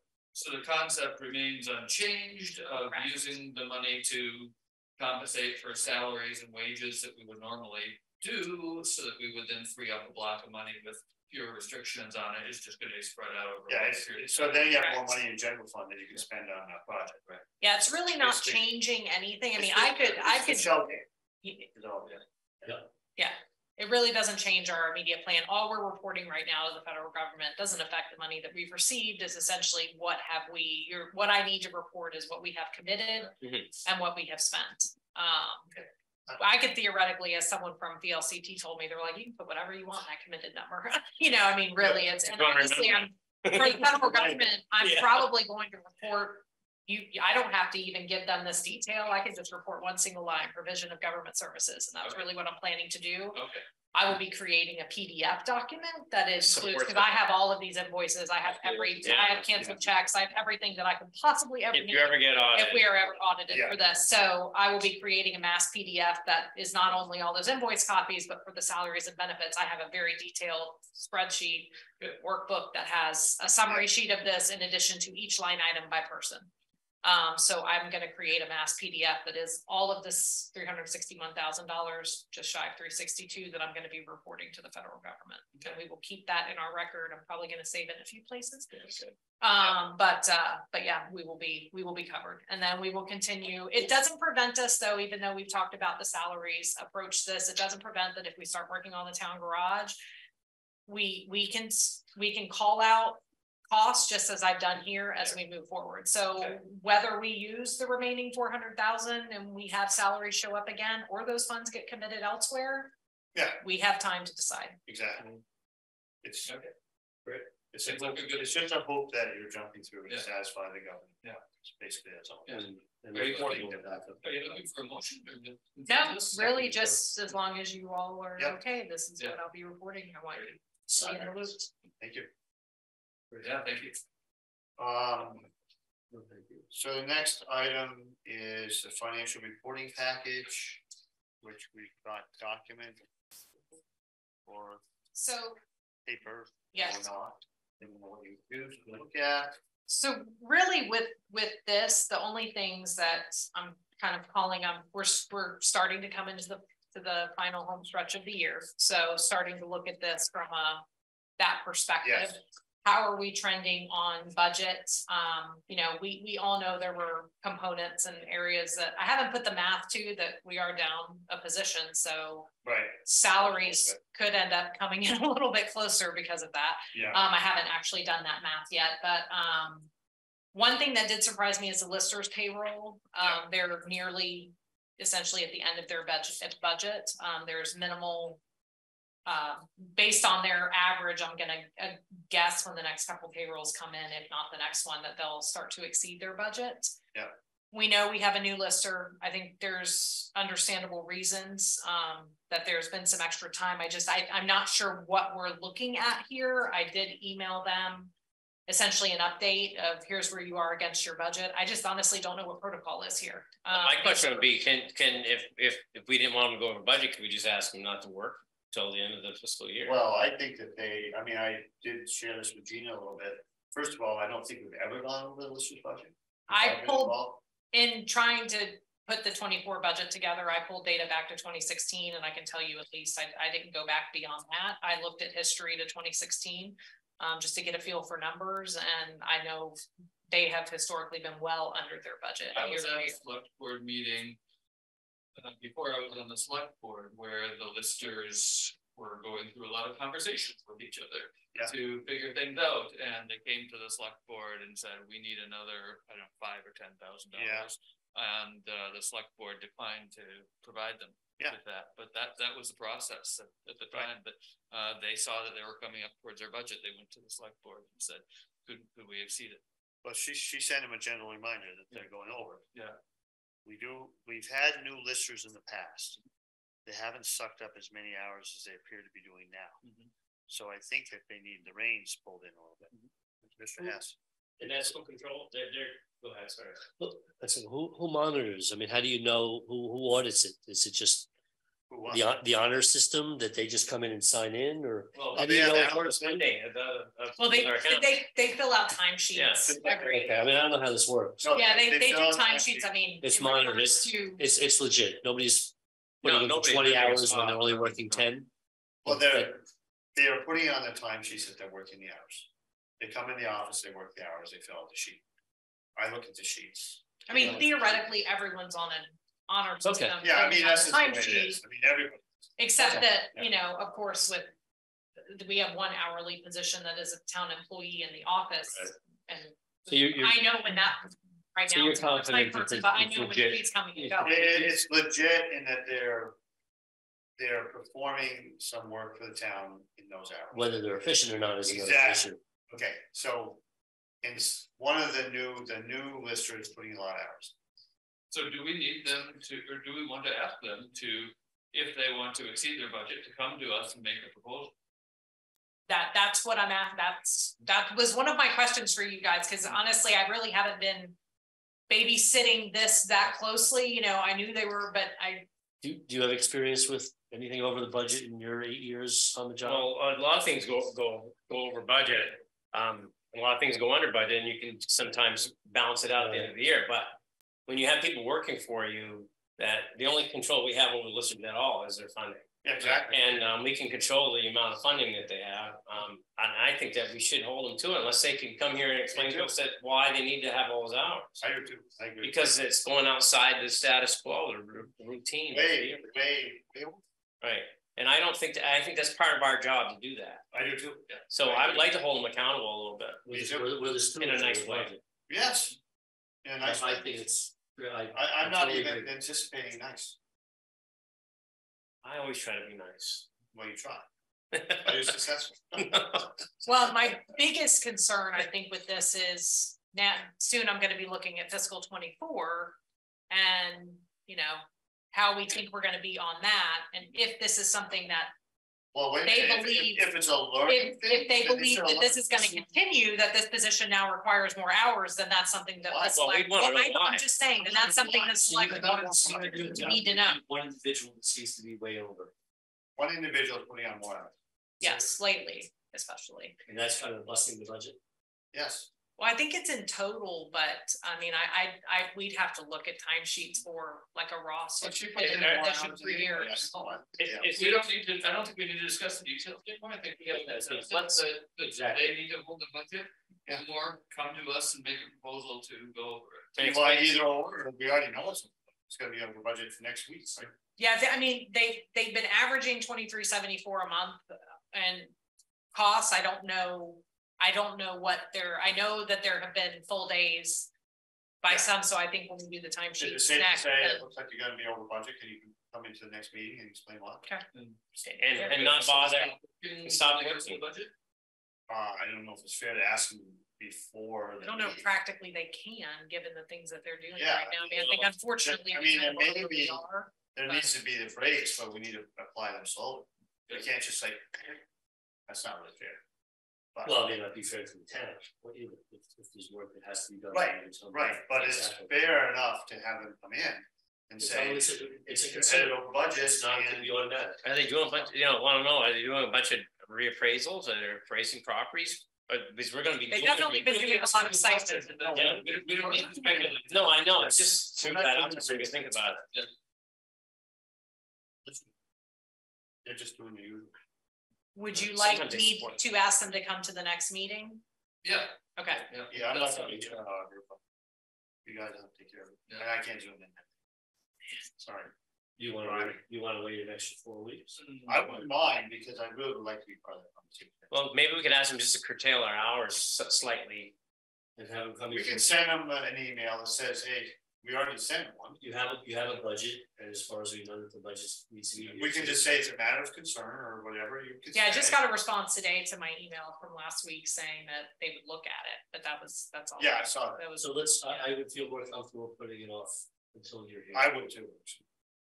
So my next meeting is May 14th. So 15th. May 15th, yeah. Okay. But meanwhile, we could send another email that says we'd like you to come in on the 15th. Yeah. And meanwhile, limit your hours. Limit your hours and no more than 10 a week. Everybody going over budget. So that the Selectboard has. Okay. Yeah. Do we want to put a limit on? I was just thinking. Yeah, I would say, look, we do the fact we're going over the budget. We're not sure why you're going over the budget, but we can't meet with you, before the 15th. But we'd like you to back off on your hours for the next 2 weeks. I'm not saying a specific amount of it. Well, we don't have to say it specific. No, but you've got to give them the message. So I don't know how many hours are they working a week.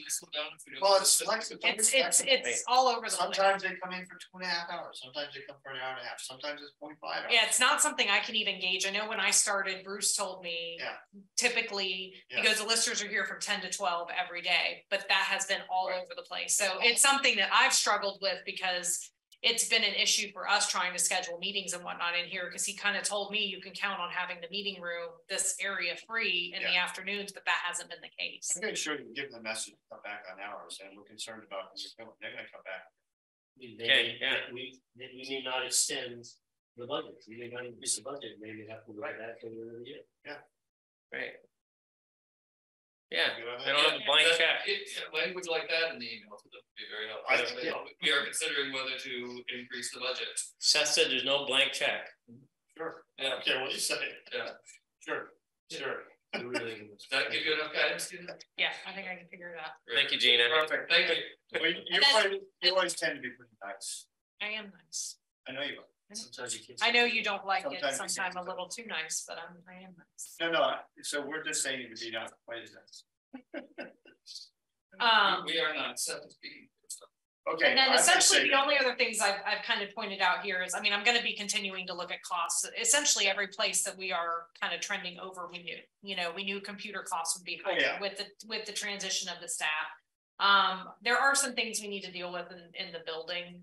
Toilet keeps clogging, so we need, it has a slow flush. Seth and I talked about this with the Christmas storm because of the septic light going off. So there are just some things like that I'm going to start working through.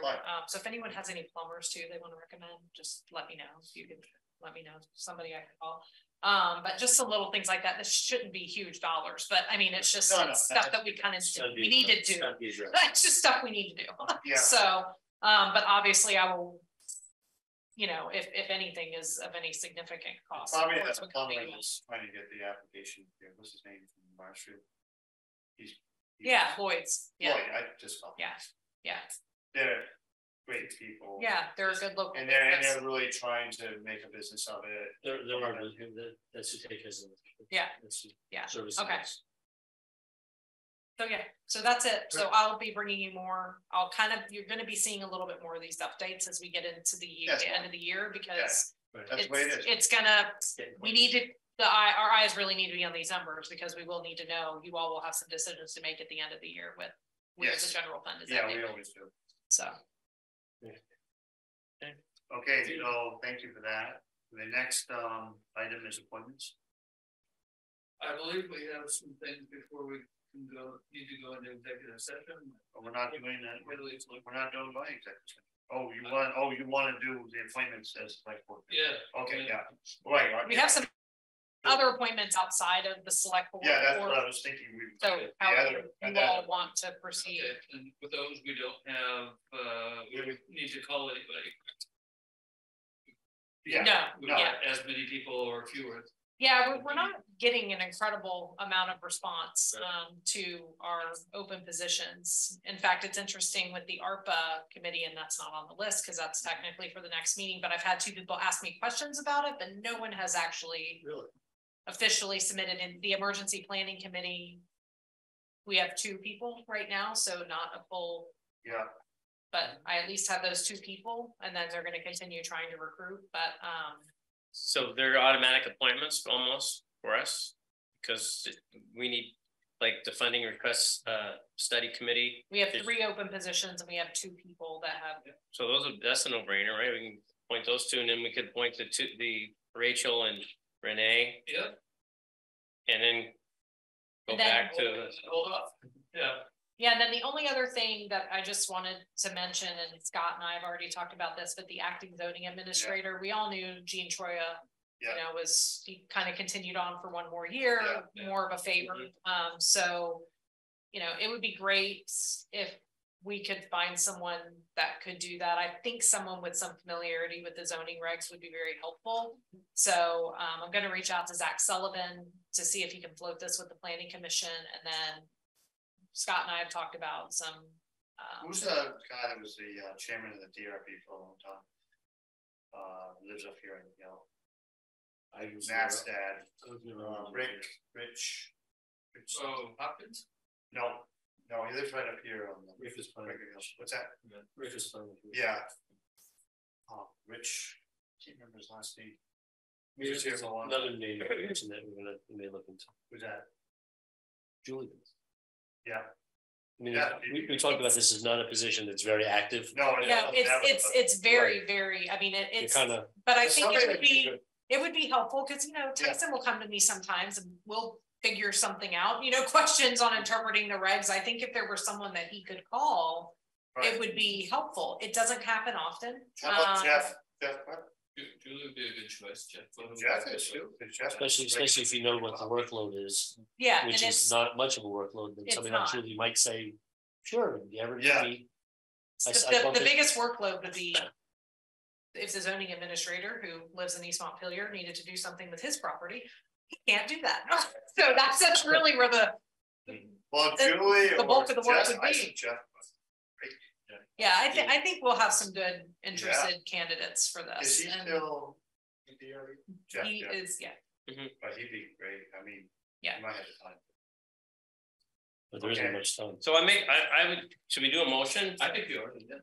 Okay, to appoint the slate of people for our candidates for the funding request study committee and the emergency planning committee as listed? Yes. Yes. Sure. Second. All in favor, please say aye. Aye. Aye. And Peter, will you please put the names in the minutes? Yeah. Oh, the only other question, there's one other position. Maya's not ready to be appointed for the town representative yet for regional planning, but hopefully that's coming soon. Is if you want me to continue with the transportation advisory committee, and if you want me to do that officially versus unofficially as I have been. I've had some conversations. But if you have an alternative, I'm happy to not, but I'll circle back to. That would be great. Yeah, it's just no one expressed interest. I've been going to the meetings. Yeah. If no one's going to come forward, I'm happy to do it in an official capacity, but if someone else is interested, then that would be wonderful. So. Okay, so perfect. Then we will circle back to that. Yeah, we will hold off on that. And the deputy tree warden, nothing. Nothing yet, but I think there have been some conversations, so I think we'll see some movement there soon. And DRB, haven't heard anything from anyone for that one, so. Good to have another planning commission member. Because that's, I mean, it's up to the limit that is required. Yeah. Right. Yeah. It doesn't. It's technically, it's fine, it's functioning, but yeah, if someone were interested, I think it's good to keep these on the radar. No, because someone, you never know who may be, oh, I didn't see that front porch forum post. I would be interested in doing that. So yeah. Okay, so we voted on the positions that we have people for. So that takes care of that. Let's talk about the meeting that Caroline and John went to. Yes. So the three of us attended the meeting on Thursday night with emergency services, building or fire chief, et cetera. Meeting started 10 minutes late. There was seemed like kind of a lukewarm meeting. Cal never showed up. No, Cal, it wasn't Toby. No, Greg. Isn't Greg on the Cal's board now? No. Oh, I thought he was just on their board. Yeah, he's on their board. Okay. But nobody showed up for them. Yeah, okay. So that was good. Toby did say that he's had individual meetings with the new select board members. Yeah, well, he's trying to bring them up to speed. They will. Just for the record, the Cal select board has turned over 100%. Yeah, 2 people didn't run again and 3 on. So yeah. So the meeting was okay. They're, as far as the budget goes, they're on target. They're taking a lot of money in. It looks like they'll be good on their capital contributions. They contribute the money they take in on the ambulance service to their capital plan or fund. So they're on target. They did ask about the money for the new fire truck when it comes in. We had already talked about paying for the chassis when it came in. That's going to be in September. That's $100-something thousand. We talked about whether we should just give them one check for the chassis or give them the whole amount that we committed to them. Probably the whole amount is probably the best way to do it. Give them one check, done. And then when the fire truck is built, we're going to ask Cal for the rest of the money. And then they're going to get our loans for their $200-something thousand left. Unfortunately, interest rates have gone up, so that's going to catch up to the bottom. So everything's pretty much on track as far as the financials. The matter of concern with the whole outfit is that since Ty has left, they've gone through.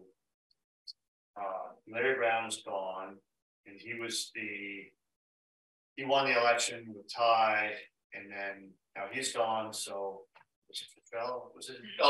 Albert has taken over. Nice guy, not a real strong leader. So that's a matter of concern with Toby, who I had a side conversation with later, who's the president of the business part of it, is where's that headed? The whole thing. So I think that we need to think about a better plan for the future. First of all, the fire chief should not be elected.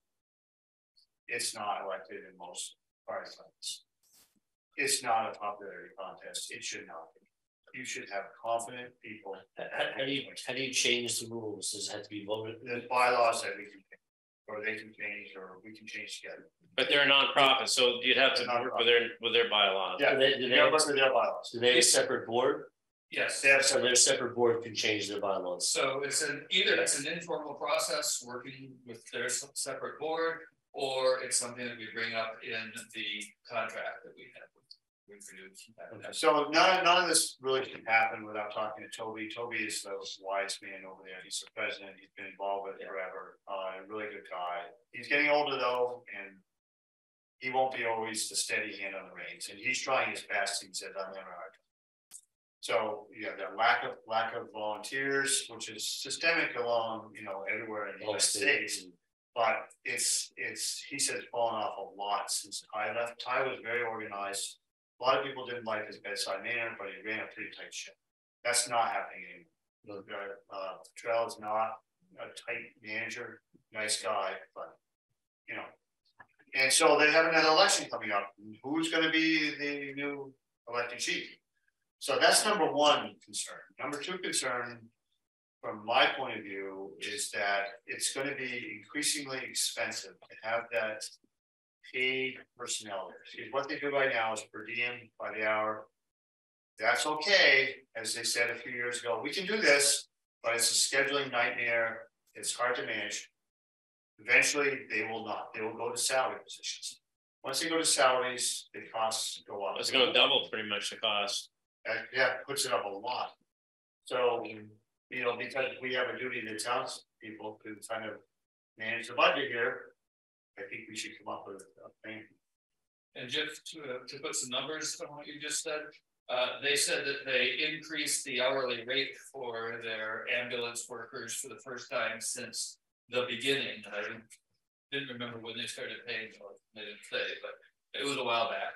And the EMT and the rate started out as being considerably higher than the other services around here, but there's been inflation and salaries and wages have gone up, and now they found themselves lower. But with the increase, it's a plain vanilla EMT gets $16.09 an hour, and an AEMT gets $19 an hour, and a paramedic gets a little over 21.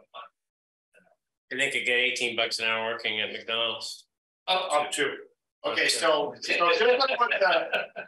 me just put that in perspective quickly. Is that I was on the planning commission when they were proposing something this over here. Larry Brown came in and said, we can get money from other towns as a contract to carry people. And then the money that we take in, which is you get paid for the carries to the hospital. He says, that's just a no-brainer. We'll be taking so much money and we're all volunteers. So this is so much money that we'll be taking in. Of course, what happened was volunteerism dropped and requirements for the state for training got higher. So then it got hard for volunteers to commit the time to getting the upgraded training. So then they had to start having paid personnel. Now what they do, 2 people on paid 8 to 4 every day and 2 people on from 4 to midnight every day. And then the position from midnight to 8 in the morning is not filled. Okay, volunteers generally. So there's one person, I think they said, right? Sometimes, only sometimes. So a lot of times when we met last Thursday, then there was a woman on the 4 to midnight shift that I talked to afterwards, and she was planning to stay there overnight. So one person on both of those shifts. So you do have to realize that they're beating the bushes to get people to do that. And they can't respond with just one person, so she would have to wait for somebody else to come. Volunteers, which they hope they can get at 2 o'clock in the morning. So a lot of people wait till 2 o'clock in the morning because, I've got indigestion at 5 o'clock in the evening. I'm having a heart attack at 2 in the morning.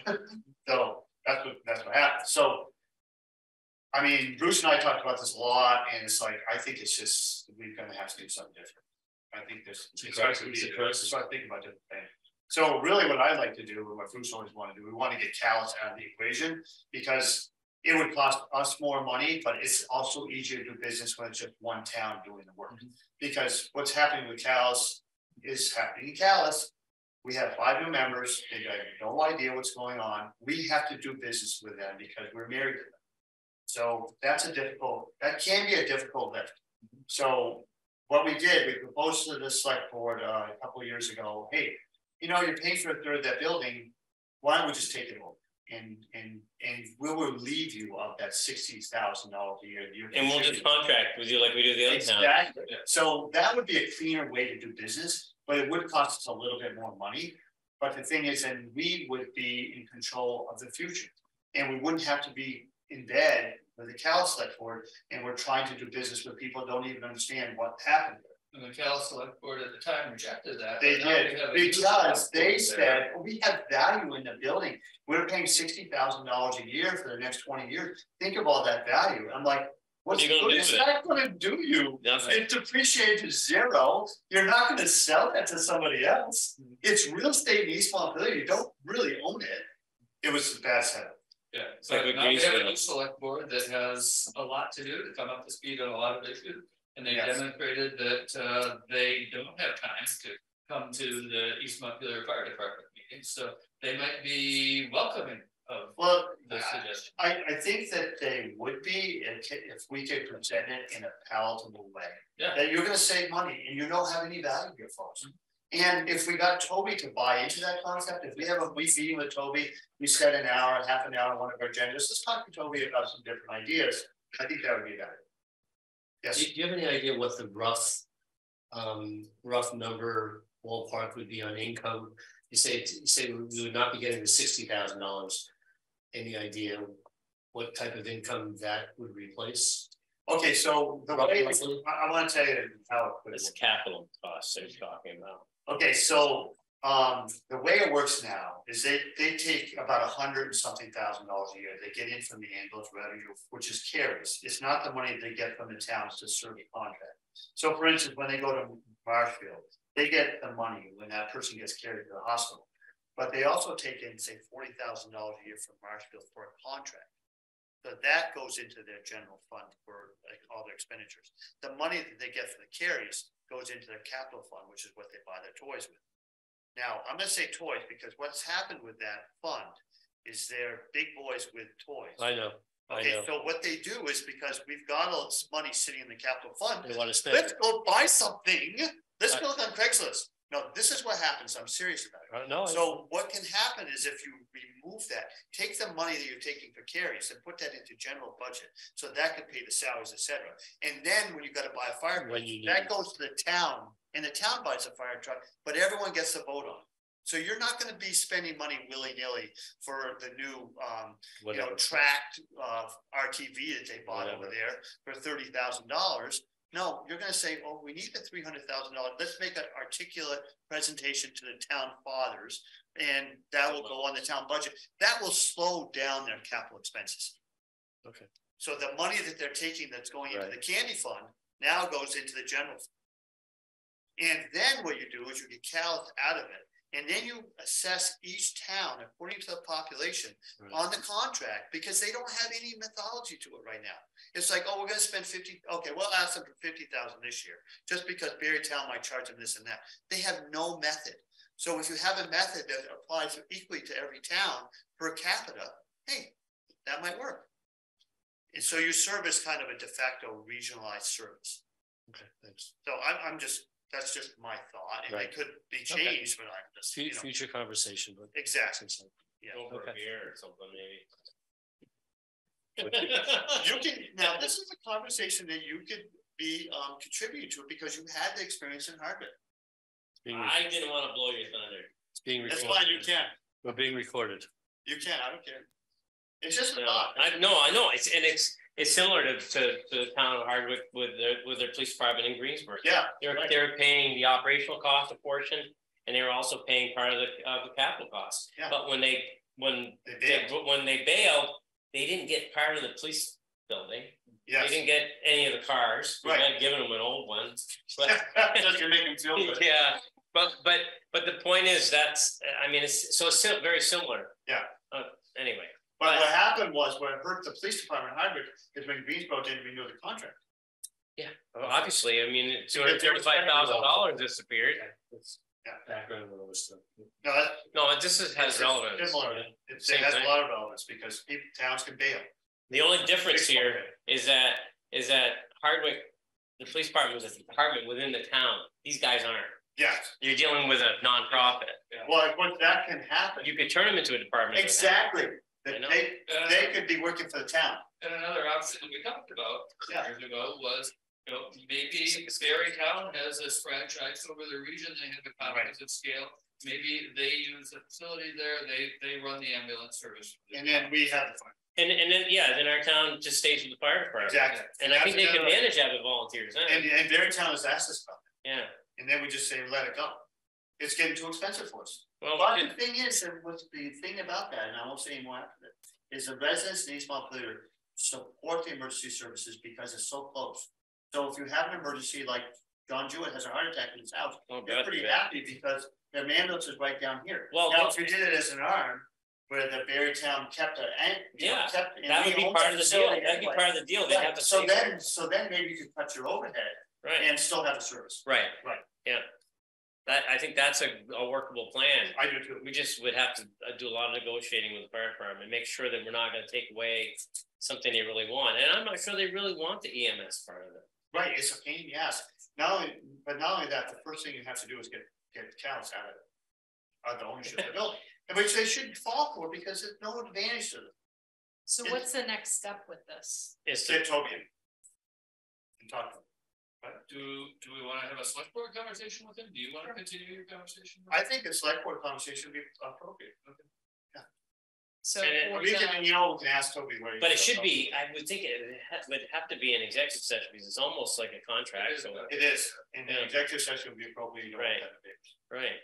Well, because it would put us at a disadvantage. Yeah. Yeah, of course. So we already have a report of the and all. Yeah. So Gina. So for the May 15th meeting. Schedule Toby.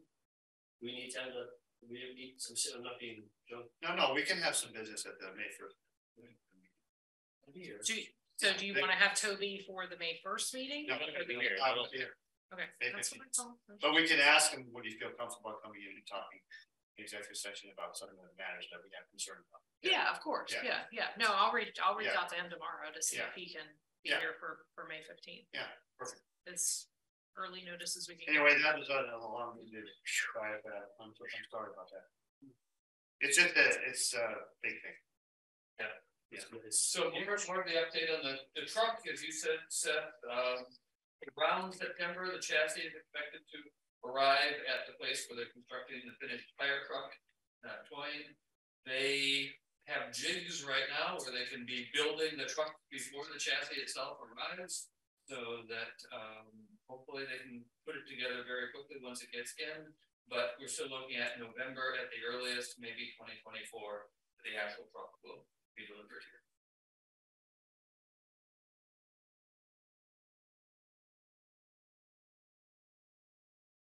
I don't have any questions. I'm just assuming. Is that a correct assessment? So I think that closes out that other business, but we haven't talked about wet cat. That was under business.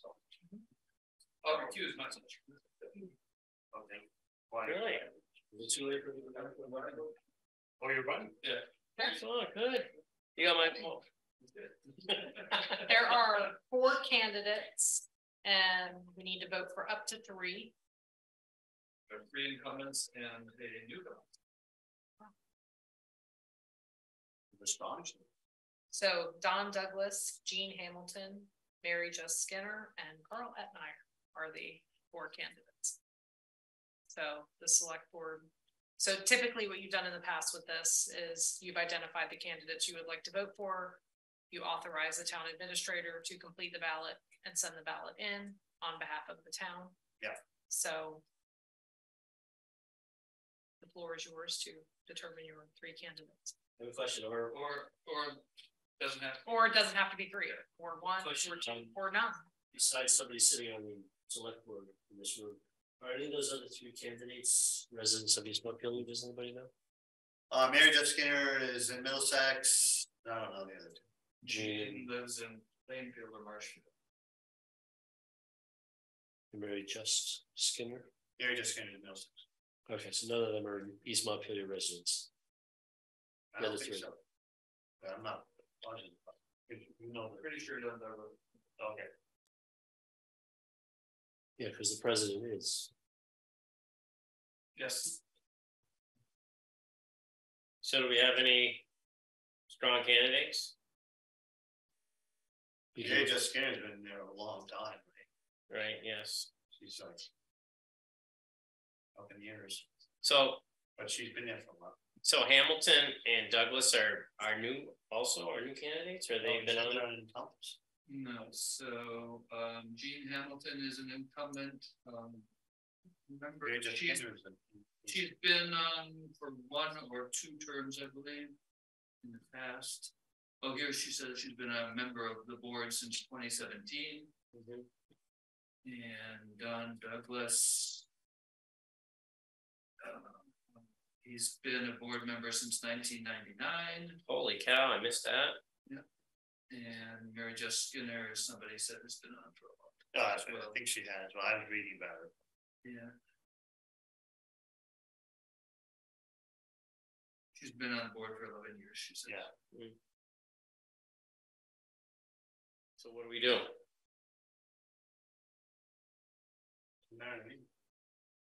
They're all good candidates, probably. Well, I think we should promote the local person. Yeah, that's fine. The new local person with new ideas. It's good. I would endorse that. I would have too. And I have somebody from East Montpelier too. All good. I don't know about the others. You picked the other 2. I think last time we voted for 2. We did vote for 2. Yeah. We voted for. I don't mind voting. We do. Yeah, and we don't know the others. I mean. Why don't we just vote for 1 then? I was gonna say, I mean, nothing that says you don't, you could vote for 1. So we could vote for the East Montpelier. Oh, the bullet vote. Do you know that? It's term. It means actually 3 votes for that one individual. That's right. Because you're taking away from the other 2. Let's do it. Sure, sounds good to me. Go for Carl. Do we need to do a motion? Select board decide on 1 candidate. Deciding on Gina's the town administrator is gonna administer the vote. I'll make that motion. I'll second it. Oh, you're second? Yeah, and that person that we're recommending is a local candidate. Maybe Yeah. Carl Etnier. It's gotta be, you gotta name the candidate, sure. Yeah. Yep. I'll second that. Okay. All in favor, please say aye. Aye. Aye. Thank you for your comments. Perfect.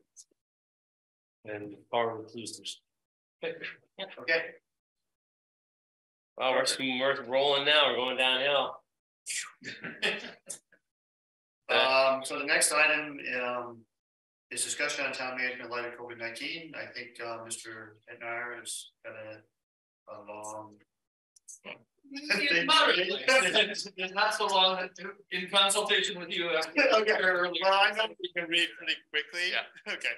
So, Gina, thank you for continuing to update us on the local numbers in the memo to us. Last time we talked about ceasing to take up this issue each time in the meeting, and I prepared some language that with your consent, I'll email to Deidre to put in the minutes, and then we can just decide if that's what you'd like to not have this as a recurring agenda item. But what I've put together here is COVID-19 remains a serious ongoing cause of illness, death, and disability in the US and the world. The latest figures from the Centers for Disease Control show a 7-day average of 1,870 daily hospital admissions in the US for COVID, and a 7-day average of about 190 daily deaths in the US. So even though COVID deaths are down compared to most phases of the pandemic, COVID-19 at its current level is still approximately 50% deadlier than traffic fatalities were over the course of 2022. And 2022 had an unusually high number of traffic fatalities. Furthermore, long COVID remains poorly understood, and estimates of the rate of long-term disabilities from the disease vary widely. So basically setting it up saying, this is still serious stuff. And then it continues, nonetheless, the trend is away from any sustained government response. While the select board will examine any COVID-related issues that come to its attention, we will no longer automatically include the issue in each meeting's agenda. That sounds great to me. Is that okay for you guys? It sounds like a thesis to me, but that's okay. Okay. The best part about it is we're not going to include it in every agenda. Yeah. I thought you'd like that. Okay. Okay, I don't know that we need a motion on that. I don't believe we do. Come to a consensus on how we put together the agendas in the future. Yep. Yeah. Okay. Very good. Thank you. Oh my God, that cost us $3,500 for those ballots. Okay. Oh no, and then there's ballot printing over here. It cost us $5,000. Oh my goodness. Some of that was for the original. Oh, that's good. Some of the original. Oh, okay, not in addition to. Oh, good. Right.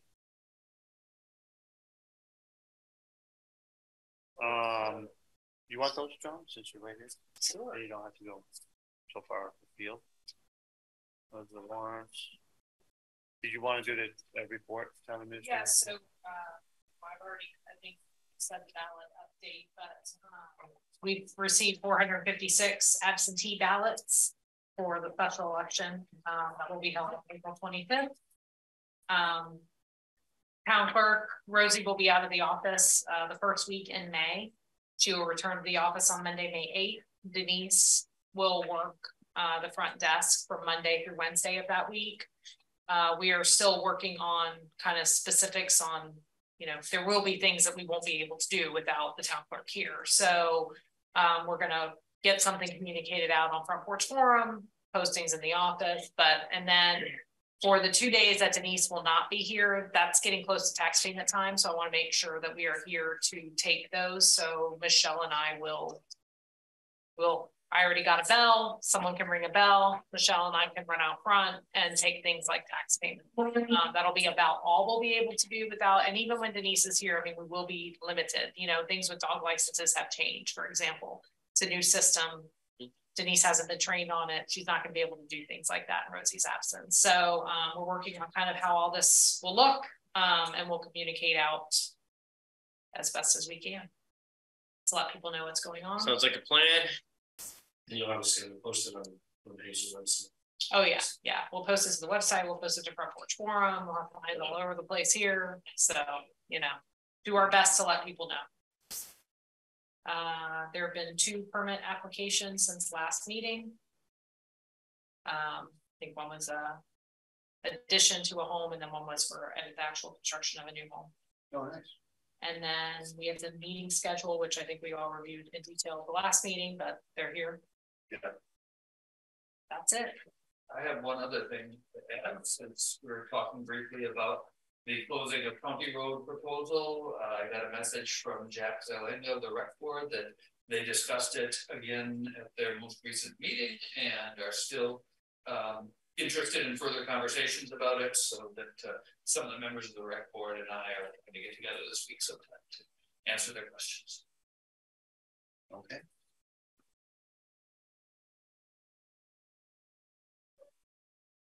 I don't have any questions on the town administrator report. Some of the business. The only thing left is going executive session. That we did. I move to enter executive session to discuss a personnel matter. We have a second? Second. All in favor, please say aye. Aye.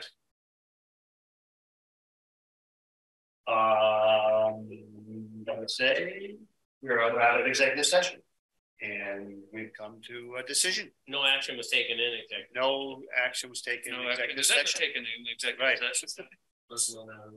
And I move to appoint Zoe Christensen to the remainder of the open select board term ending on town meeting day 2024. Well, wait a minute. It's the open seat. That's the beginning of the 3-year term. That's 3-year term. Yeah. she's getting appointed for the first year of a 3 years. Yes, right, but it only goes for a year. The appointment lasts for 1 year. And I will second. Right. Thank you for that. Yeah. All those in favor, please say aye. Aye. The ayes appear to happen to do that. Thank you, board.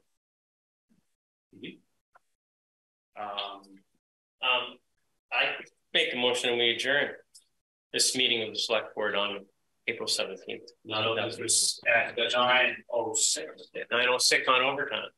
Oh, you're on overtime? That's how you like it. I will second that. Overtime farmers don't know what that is. All those in favor, please say aye. Aye.